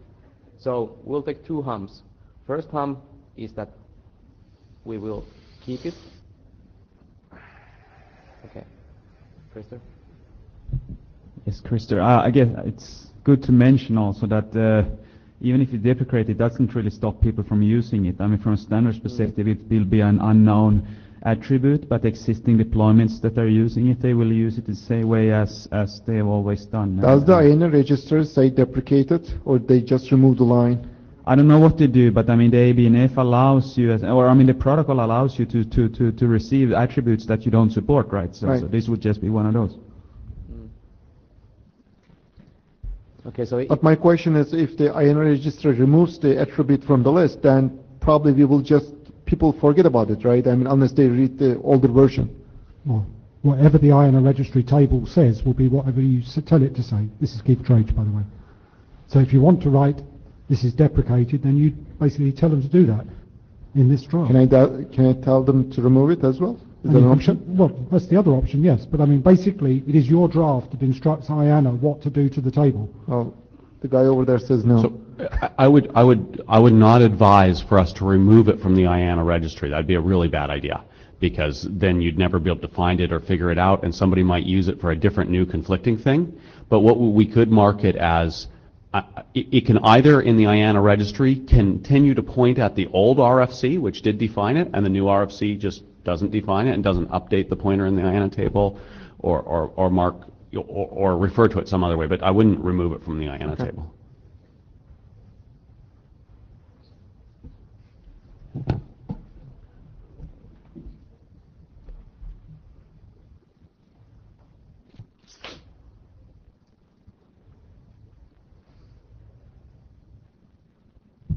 Fleming Andreas. Yeah, I mean, I can see both sides of the argument, right? But I do think that if we do start removing anything, right, given that we're not changing again the version number on the protocol, I think it's important that you at least capture somewhere in the document what did you remove and why did you remove it, right? So it's clear to people, because yes, you can always point back to the old spec, right, which still from a protocol point of view is the same version, right? We're not changing the version number in SRP.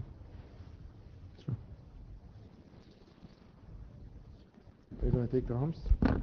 Okay, let's take the hum on that. So we'll be taking 2 different hums. First hum is that we keep the attribute in the document, and we just in the text specify, okay, here's what it's supposed to do, but it was kind of underspecified, may not be a good idea to use it. Second hum is we deprecate it, and we mark in the IANA registry that it's deprecated, and really say, okay, do not use this in the other versions. Is that clear? can you be even clearer and say which attribute we're talking about? Is A equals quality, is it? Quality, yes. Quality, yeah. We're not taking harm on the A equals quality attribute. Yeah. Okay, so the first option, so if you think we should keep it there, not deprecate, keep the attribute and just clarify the explanation. Please hum now.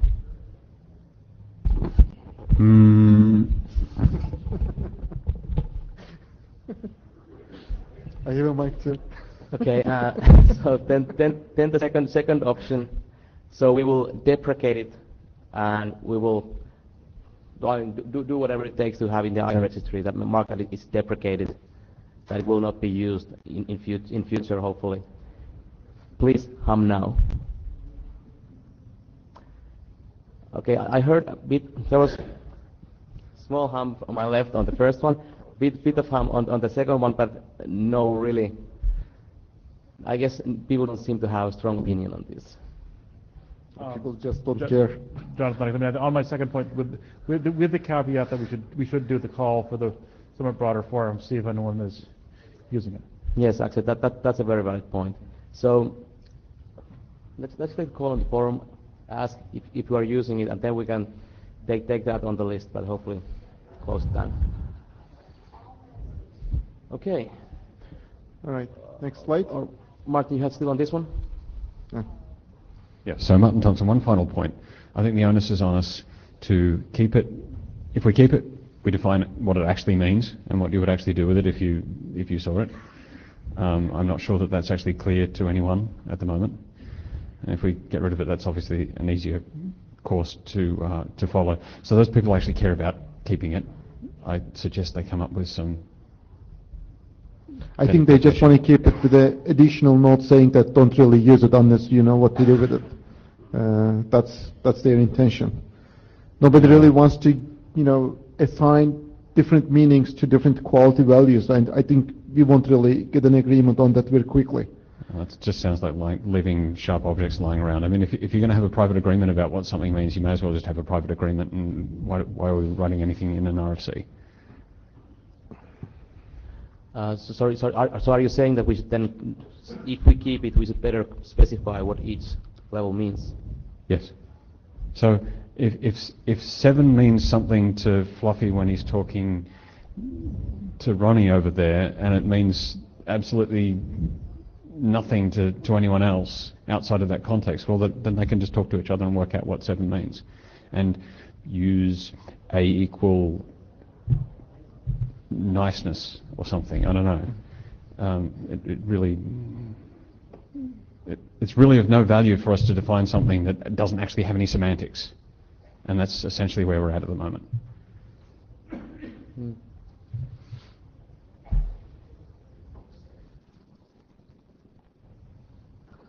Like say star equals, yeah.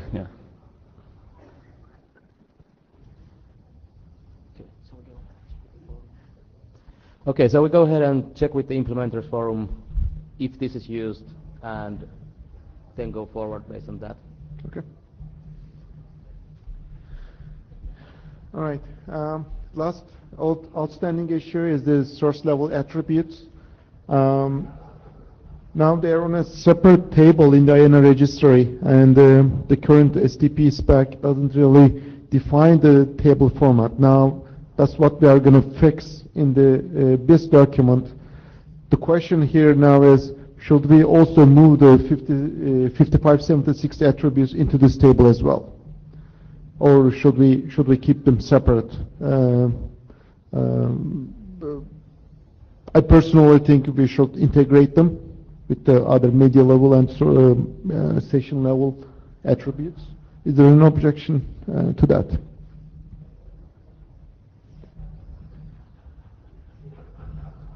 That's your RFC, right, Jonathan?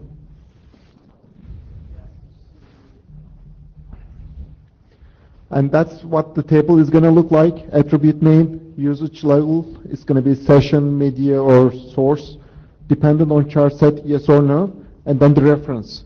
Obviously, the max attributes draft is going to add one more column into this table eventually.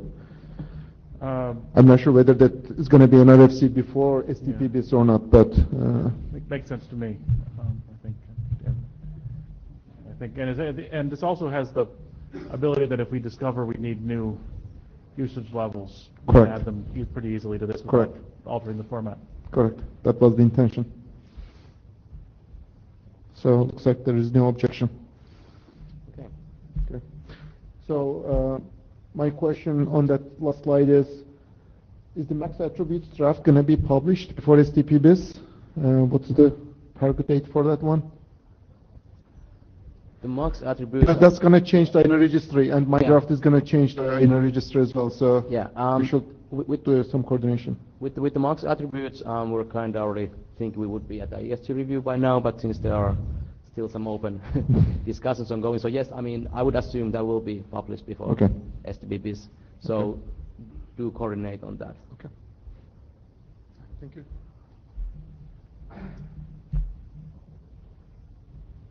Okay, next, keys and data channels.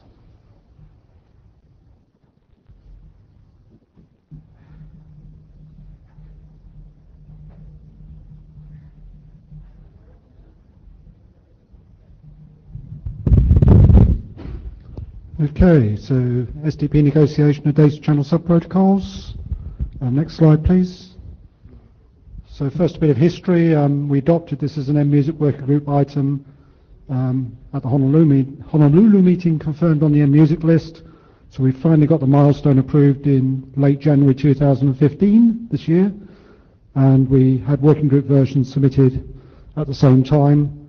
And we've also had a first revision of the documents, working group documents, since then. Next slide. So I've provided some detail on the changes that have taken place. This is the set we'd already agreed at the last meeting that went into the first working group version. I don't plan to say anything more about that. Next slide. You'll find more detail on all of these in the draft. I think the only significant change here is that we've been having a discussion and we changed the ordering values from 0, 1 to be true and false, so that it's actually a bit clearer about what they actually mean here. 0 and 1 was a bit opaque. There's also been a bit of restructuring of the document, which is reflected here. So some of the changes appear more significant than they actually were. It's basically trying to describe the text moved around. Next slide. More changes, don't want to say anything about this.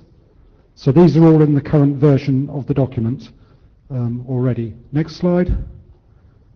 Just to rehash a bit on the problem statement, I mean, basically what we have is that we've got some data channel usages, like for example in Clue, and that then means that we've got the ability to send multiple sub-protocols, and this basically provides a means using the new A equals DC map attribute of specifying what protocol is actually used on that sub-protocol, and then when you have attributes associated with that sub-protocol usage, and for example MSRP has a number of specific attributes, you then use the A equals DCSA attribute to be able to convey the information about that sub-protocol that is needed.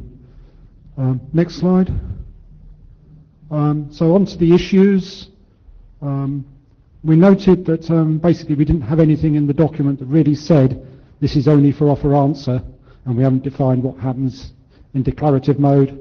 I think Krista, was it, had a proposal to put this in bundle, and it seemed like this would also be appropriate text that goes into our document. So if people are happy with that, we'll do that on the next version.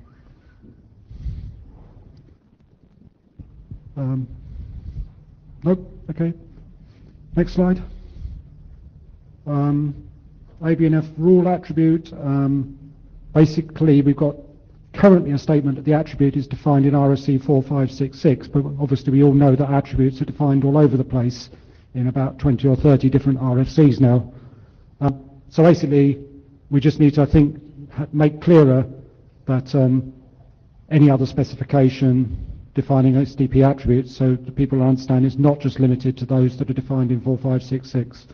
I think it's fairly simple, but just confirming it here, and we'll put it in the next version.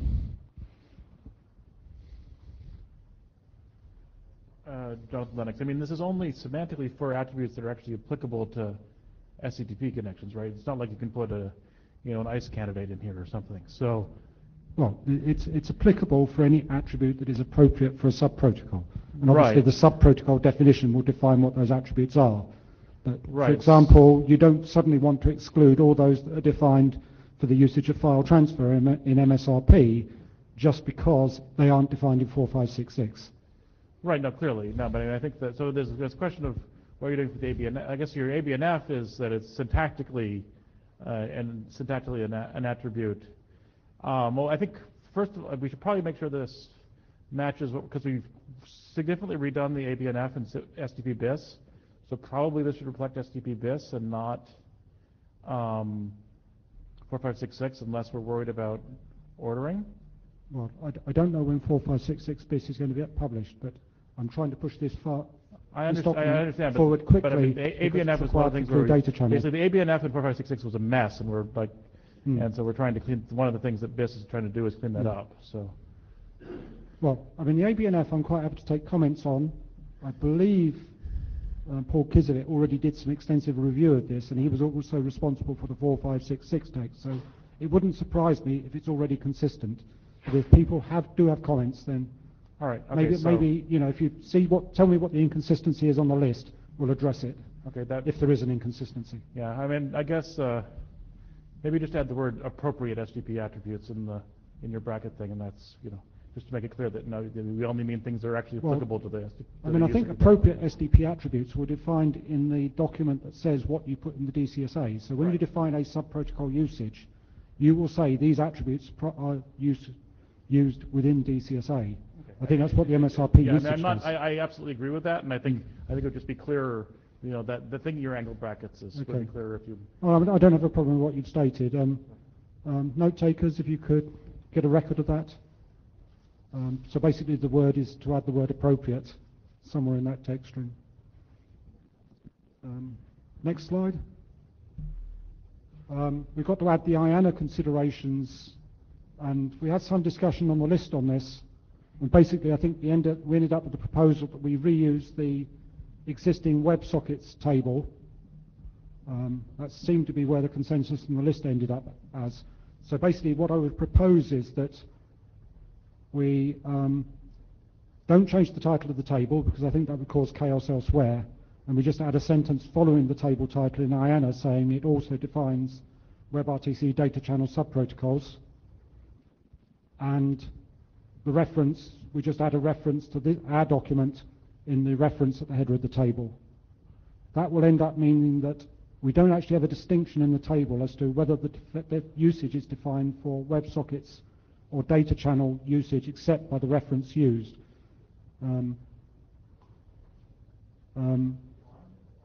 Well, because that's what I mean, all we get is an entry in the table and a reference. If we wanted to say what the usage was, we'd have to add a column to the table, and we'd have to do it for all the existing usages. I mean, do you, Jonathan Lennox, do you anticipate that most WebSockets usages will be applicable to data channel? Because I mean, I don't think anybody's proposing like XMPP over. Well, I mean, if you're following that stream, then you basically say, I think we should have a separate table. I mean, maybe we should. Did you? Well, I mean, how much overlap is there? Well, at the moment, there's not really any overlap. I mean, if there's no overlap, I don't see what's the point of using the same table. Because when I put this to the list, that was the response I got from at least 2 people on the list. One of those people is standing right here. Okay. Martin Thompson. The point here is that there is a significant overlap in terms of the fact that they use the same API surface. They have or can have the same sort of transfer semantics. I believe WebSockets allows for arbitrary size messages, and we have limits for data channels, and data channels can do a few extra things that WebSockets can't, but essentially they're the same things. If someone wants to say this only applies to this particular mode of a data channel, whether it be unreliable delivery or out of order delivery or whatever combination of different factors, then that's fine outside of the thing. But I will reiterate my point that I've made a number of times regarding the sub-protocol ID. It's pretty useless. So let's not get all excited about how wonderful it is and start hanging all sorts of things off it because it isn't actually all that useful to people who build applications because they generally know who they're talking to anyway and don't need to signal this stuff. John, because I was at the mic, I missed Paul had a comment on the previous slide, arguing with me. Can I just finish this? Oh, sure, yeah, then, finish and the then first slide. we'll get I'll get to that. So, I mean, many of the considerations you mentioned, Martin, don't actually nothing to do with the IANA registration. I mean, all the IANA registration does is saying this value is allocated, don't reuse it for something else. This is where you can go and find the usage. Exactly my point. Yeah. Yes. Yeah. So that's all I'm saying is that having done that, unless we put an extra column in the table, we won't know, except by the reference, what the usage was defined for. And if someone comes at, I mean, basically, if it then has a usage both in WebSockets and data channel usage, you'd have two references probably, but you wouldn't know which one was which except by actually following the reference. All I'm asking is, are people happy with that? That sounds perfectly fine to me. Yeah. If someone wants to define, to use the same label for different purposes, depending on where it's being hosted, I think we might like to take them outside and beat them until we can disabuse them of that notion. But if they want to define whether applicability for a particular protocol or sub-protocol, then that's perfectly fine with me. Yeah. Okay, any objections to that? Jonathan? I mean, what's wrong with just adding a usage column to this table? Well, the fact that we'd have to then go back and basically put the value of that column for every existing entry, and there's about 20 or 30 of them, some of which are user-defined, and I don't think I want to go around the round of asking the individual contributors of those, is this actually valid for what you want to do? So we'd either have to leave it empty or fulfill that round of communication. Oh, I see, yeah. And the other thing is there that opens up the possibility of saying more than just WebSockets or WebRTC. It suggests the possibility that you might want to describe what sort of reliability and delivery modes that you wanted. Okay. All right, then this is fine. Yeah. Okay, so basically let's keep it simple. I'll put a quick mail to the list, but I'll assume that people are okay with this, saying what it's going to have. So can you quickly summarize for the note takers? Right, so basically what we will do, and I'll put this in a mail to the list, is we will not change the name of the table. We will use the existing WebSockets table. We will add a little sentence after it saying it also defines the usage for data channel usage. And basically, we'll add a reference. There's a reference heading right at the start of the section. We will add a reference to this draft at that point. But within the table itself, we will just have the reference, and there won't be any distinction between WebSocket usages and data channel usages. Just to clarify, when you say data channel usages, you also include the values that we're going to include when we use DCEP, the data channel establishment protocol, because they also had a protocol field, and I see no reason why we should use different registries for that. Well, yeah, but is it the job of this draft to actually do that? No, but it's more a general question. I'd have to go and look at what DCEP does, but I guess there's someone here. Huh? Yeah. So where does DCEP register the protocol values? It doesn't.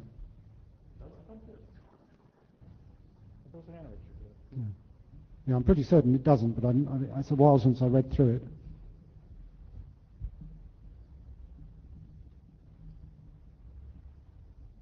Okay. Okay, so did Paul have a comment on the previous Paul slide? had a comment on the previous slide, so if you go back. So on the previous slide, Paul was saying he thinks it's okay as it is without change. It's only defining the syntax of attributes, which is in 4566, not the definition of all possible attributes. So basically you think he's saying we don't need this change at all? I think that's what he's saying, yes. Okay. Because it's the grammar of attribute is from 4566, which is what this is defining.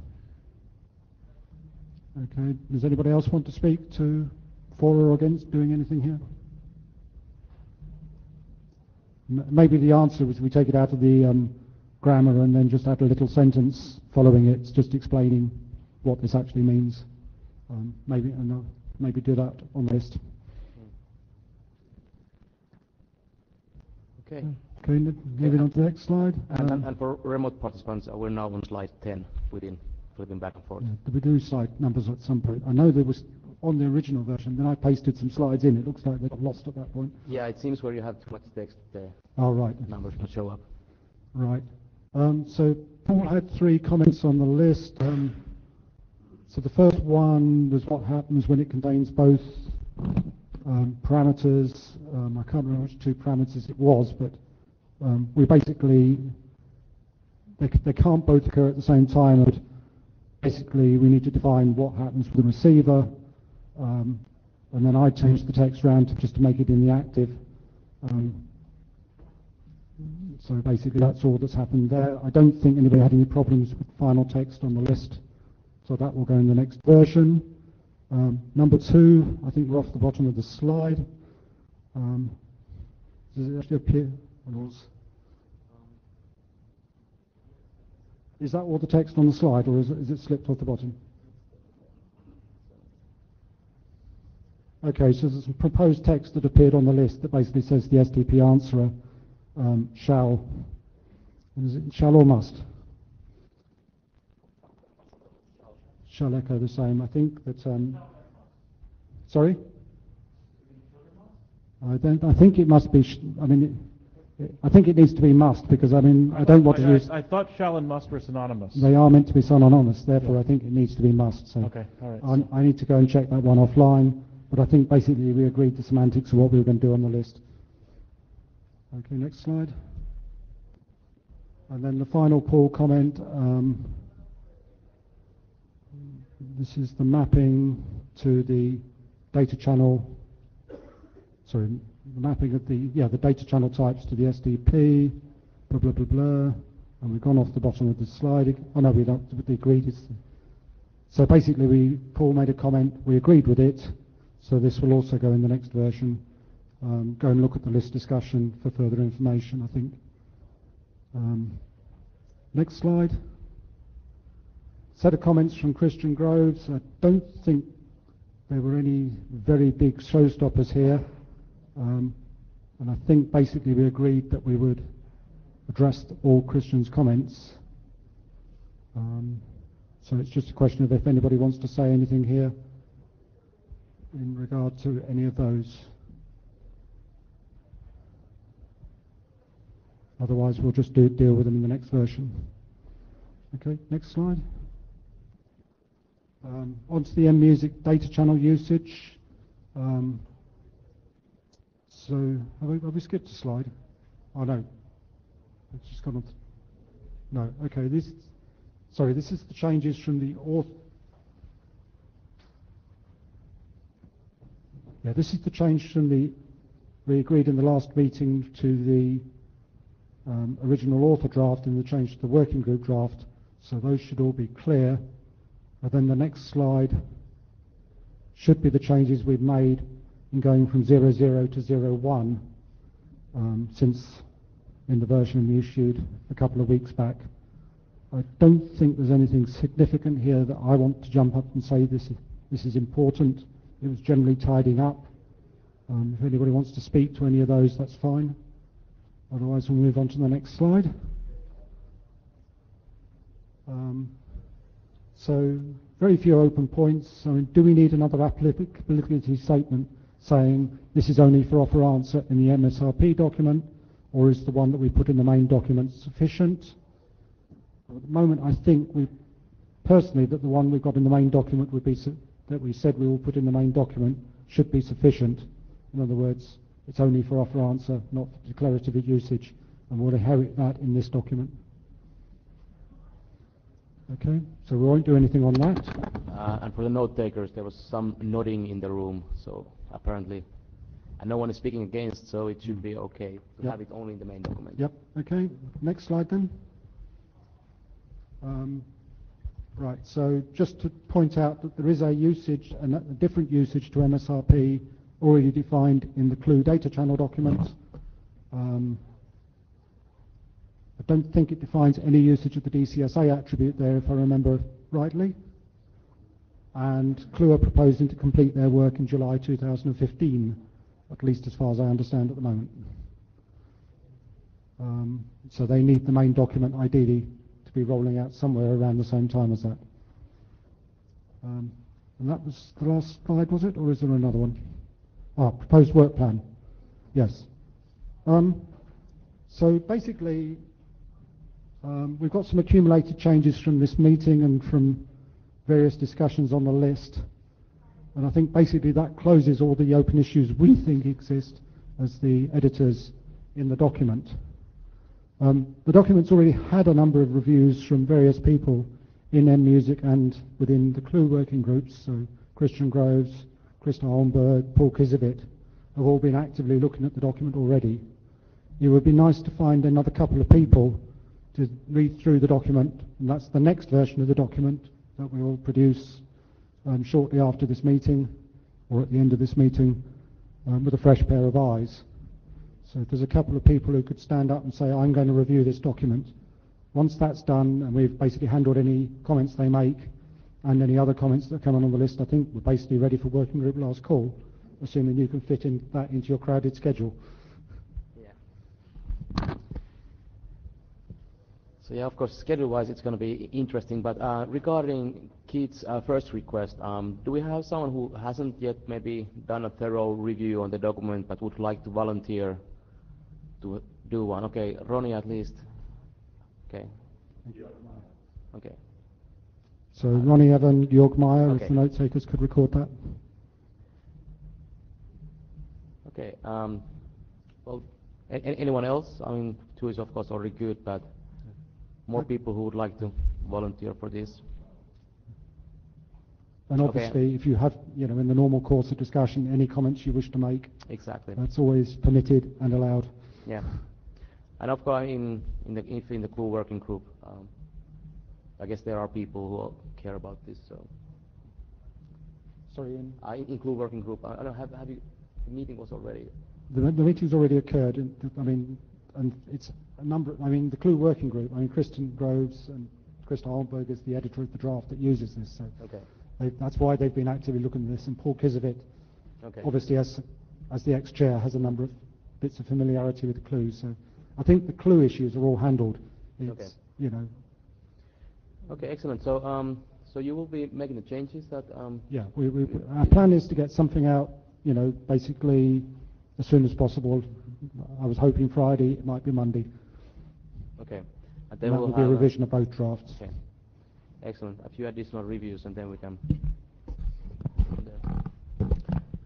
Could we just get an indication by show of hands how many people have read the latest versions of these drafts?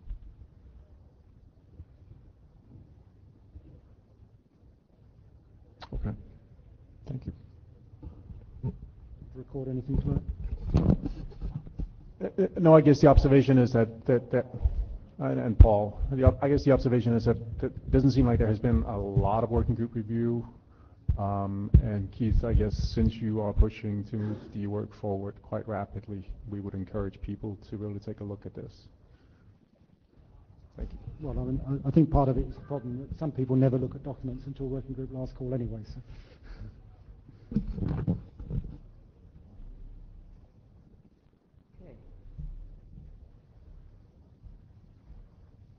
Then final item on the agenda, Suhas and STP Proto RTP over TCP.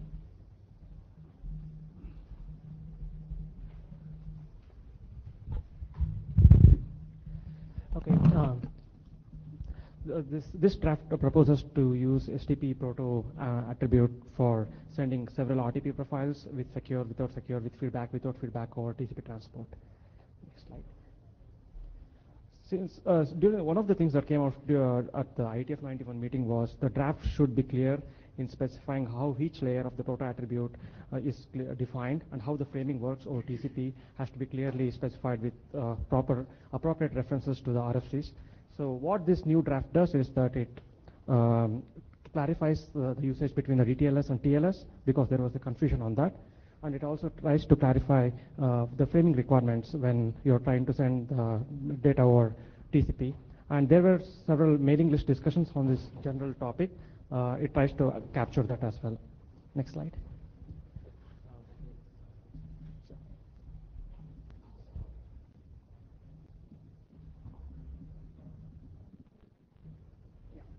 Thank you.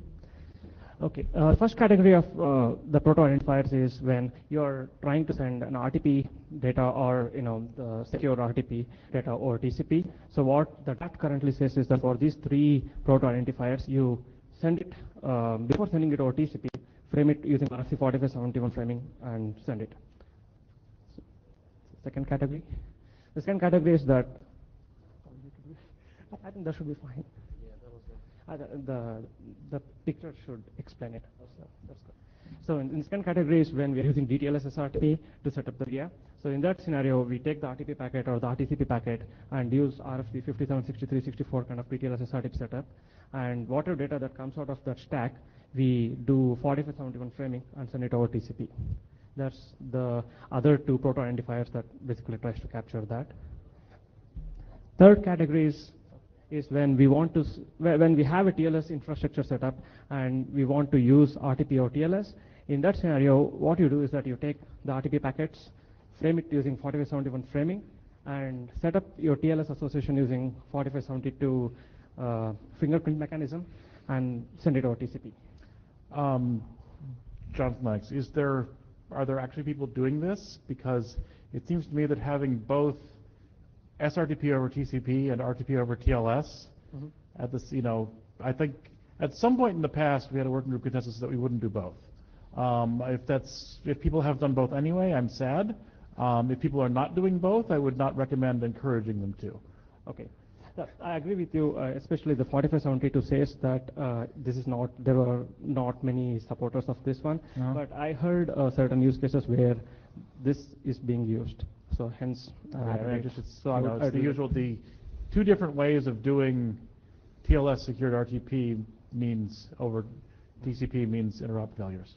So this was done. There are products that did this before we had DTLS, basically. Exactly. And also there were like weird firewall traversal scenarios in which this was done.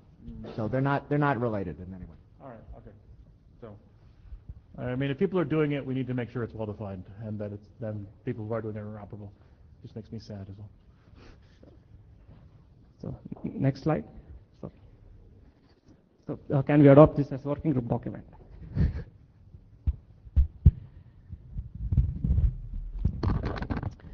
Okay.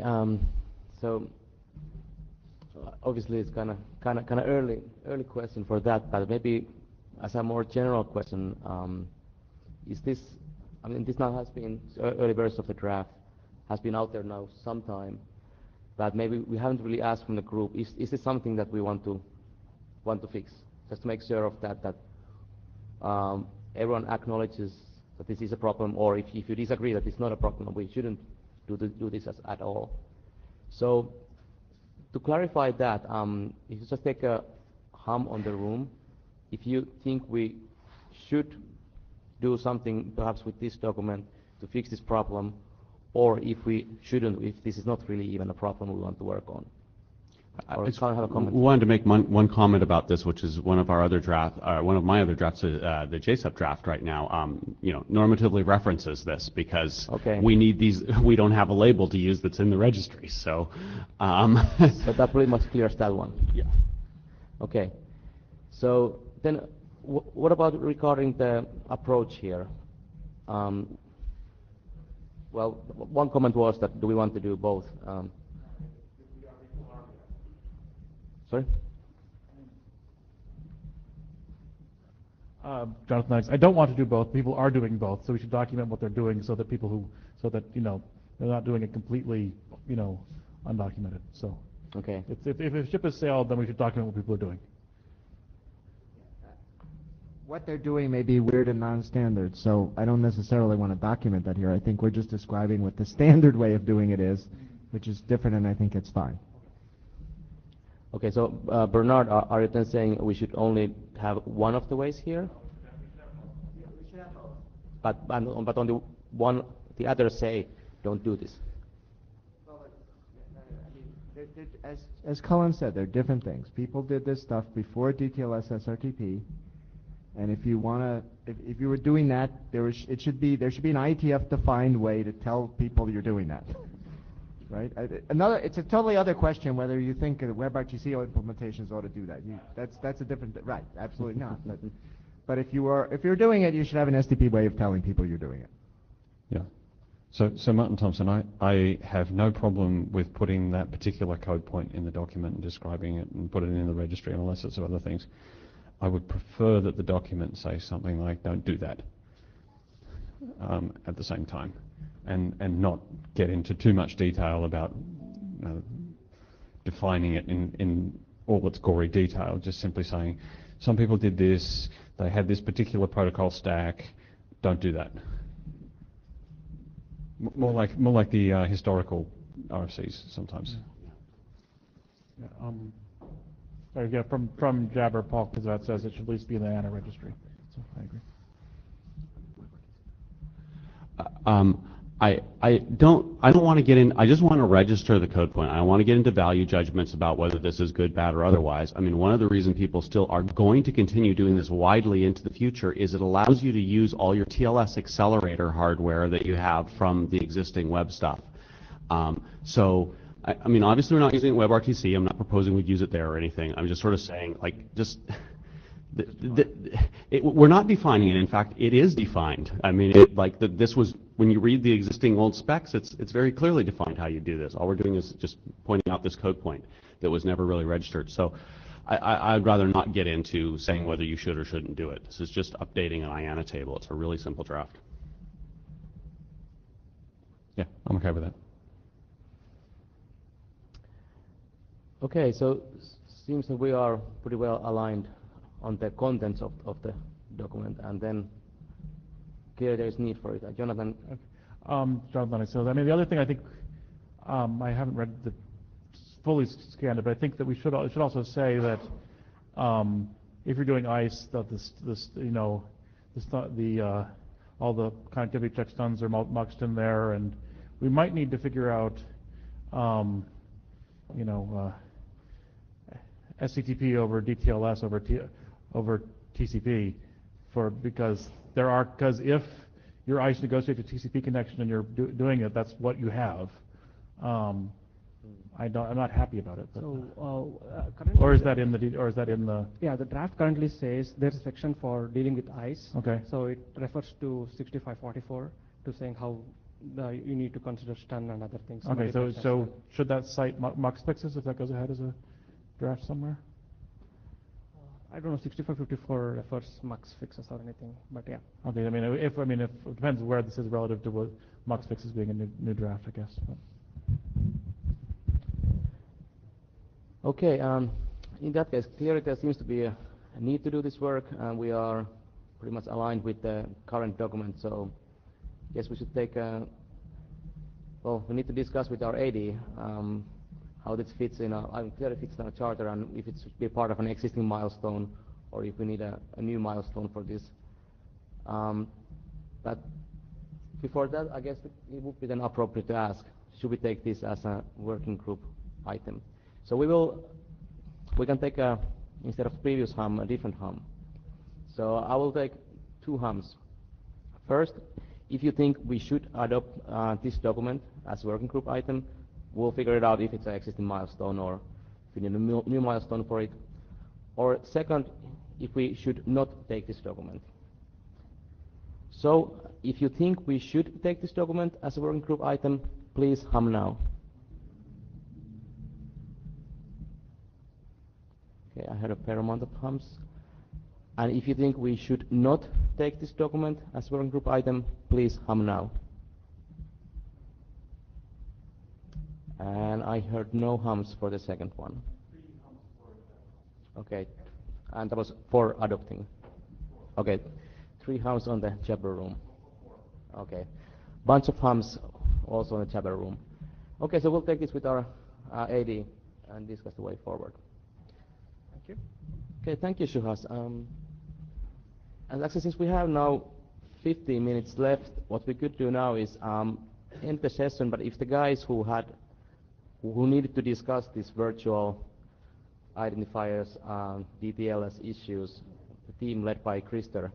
If you guys actually could gather up right now and start the discussion on that, so then you can report back on our Friday session, I think that would be great.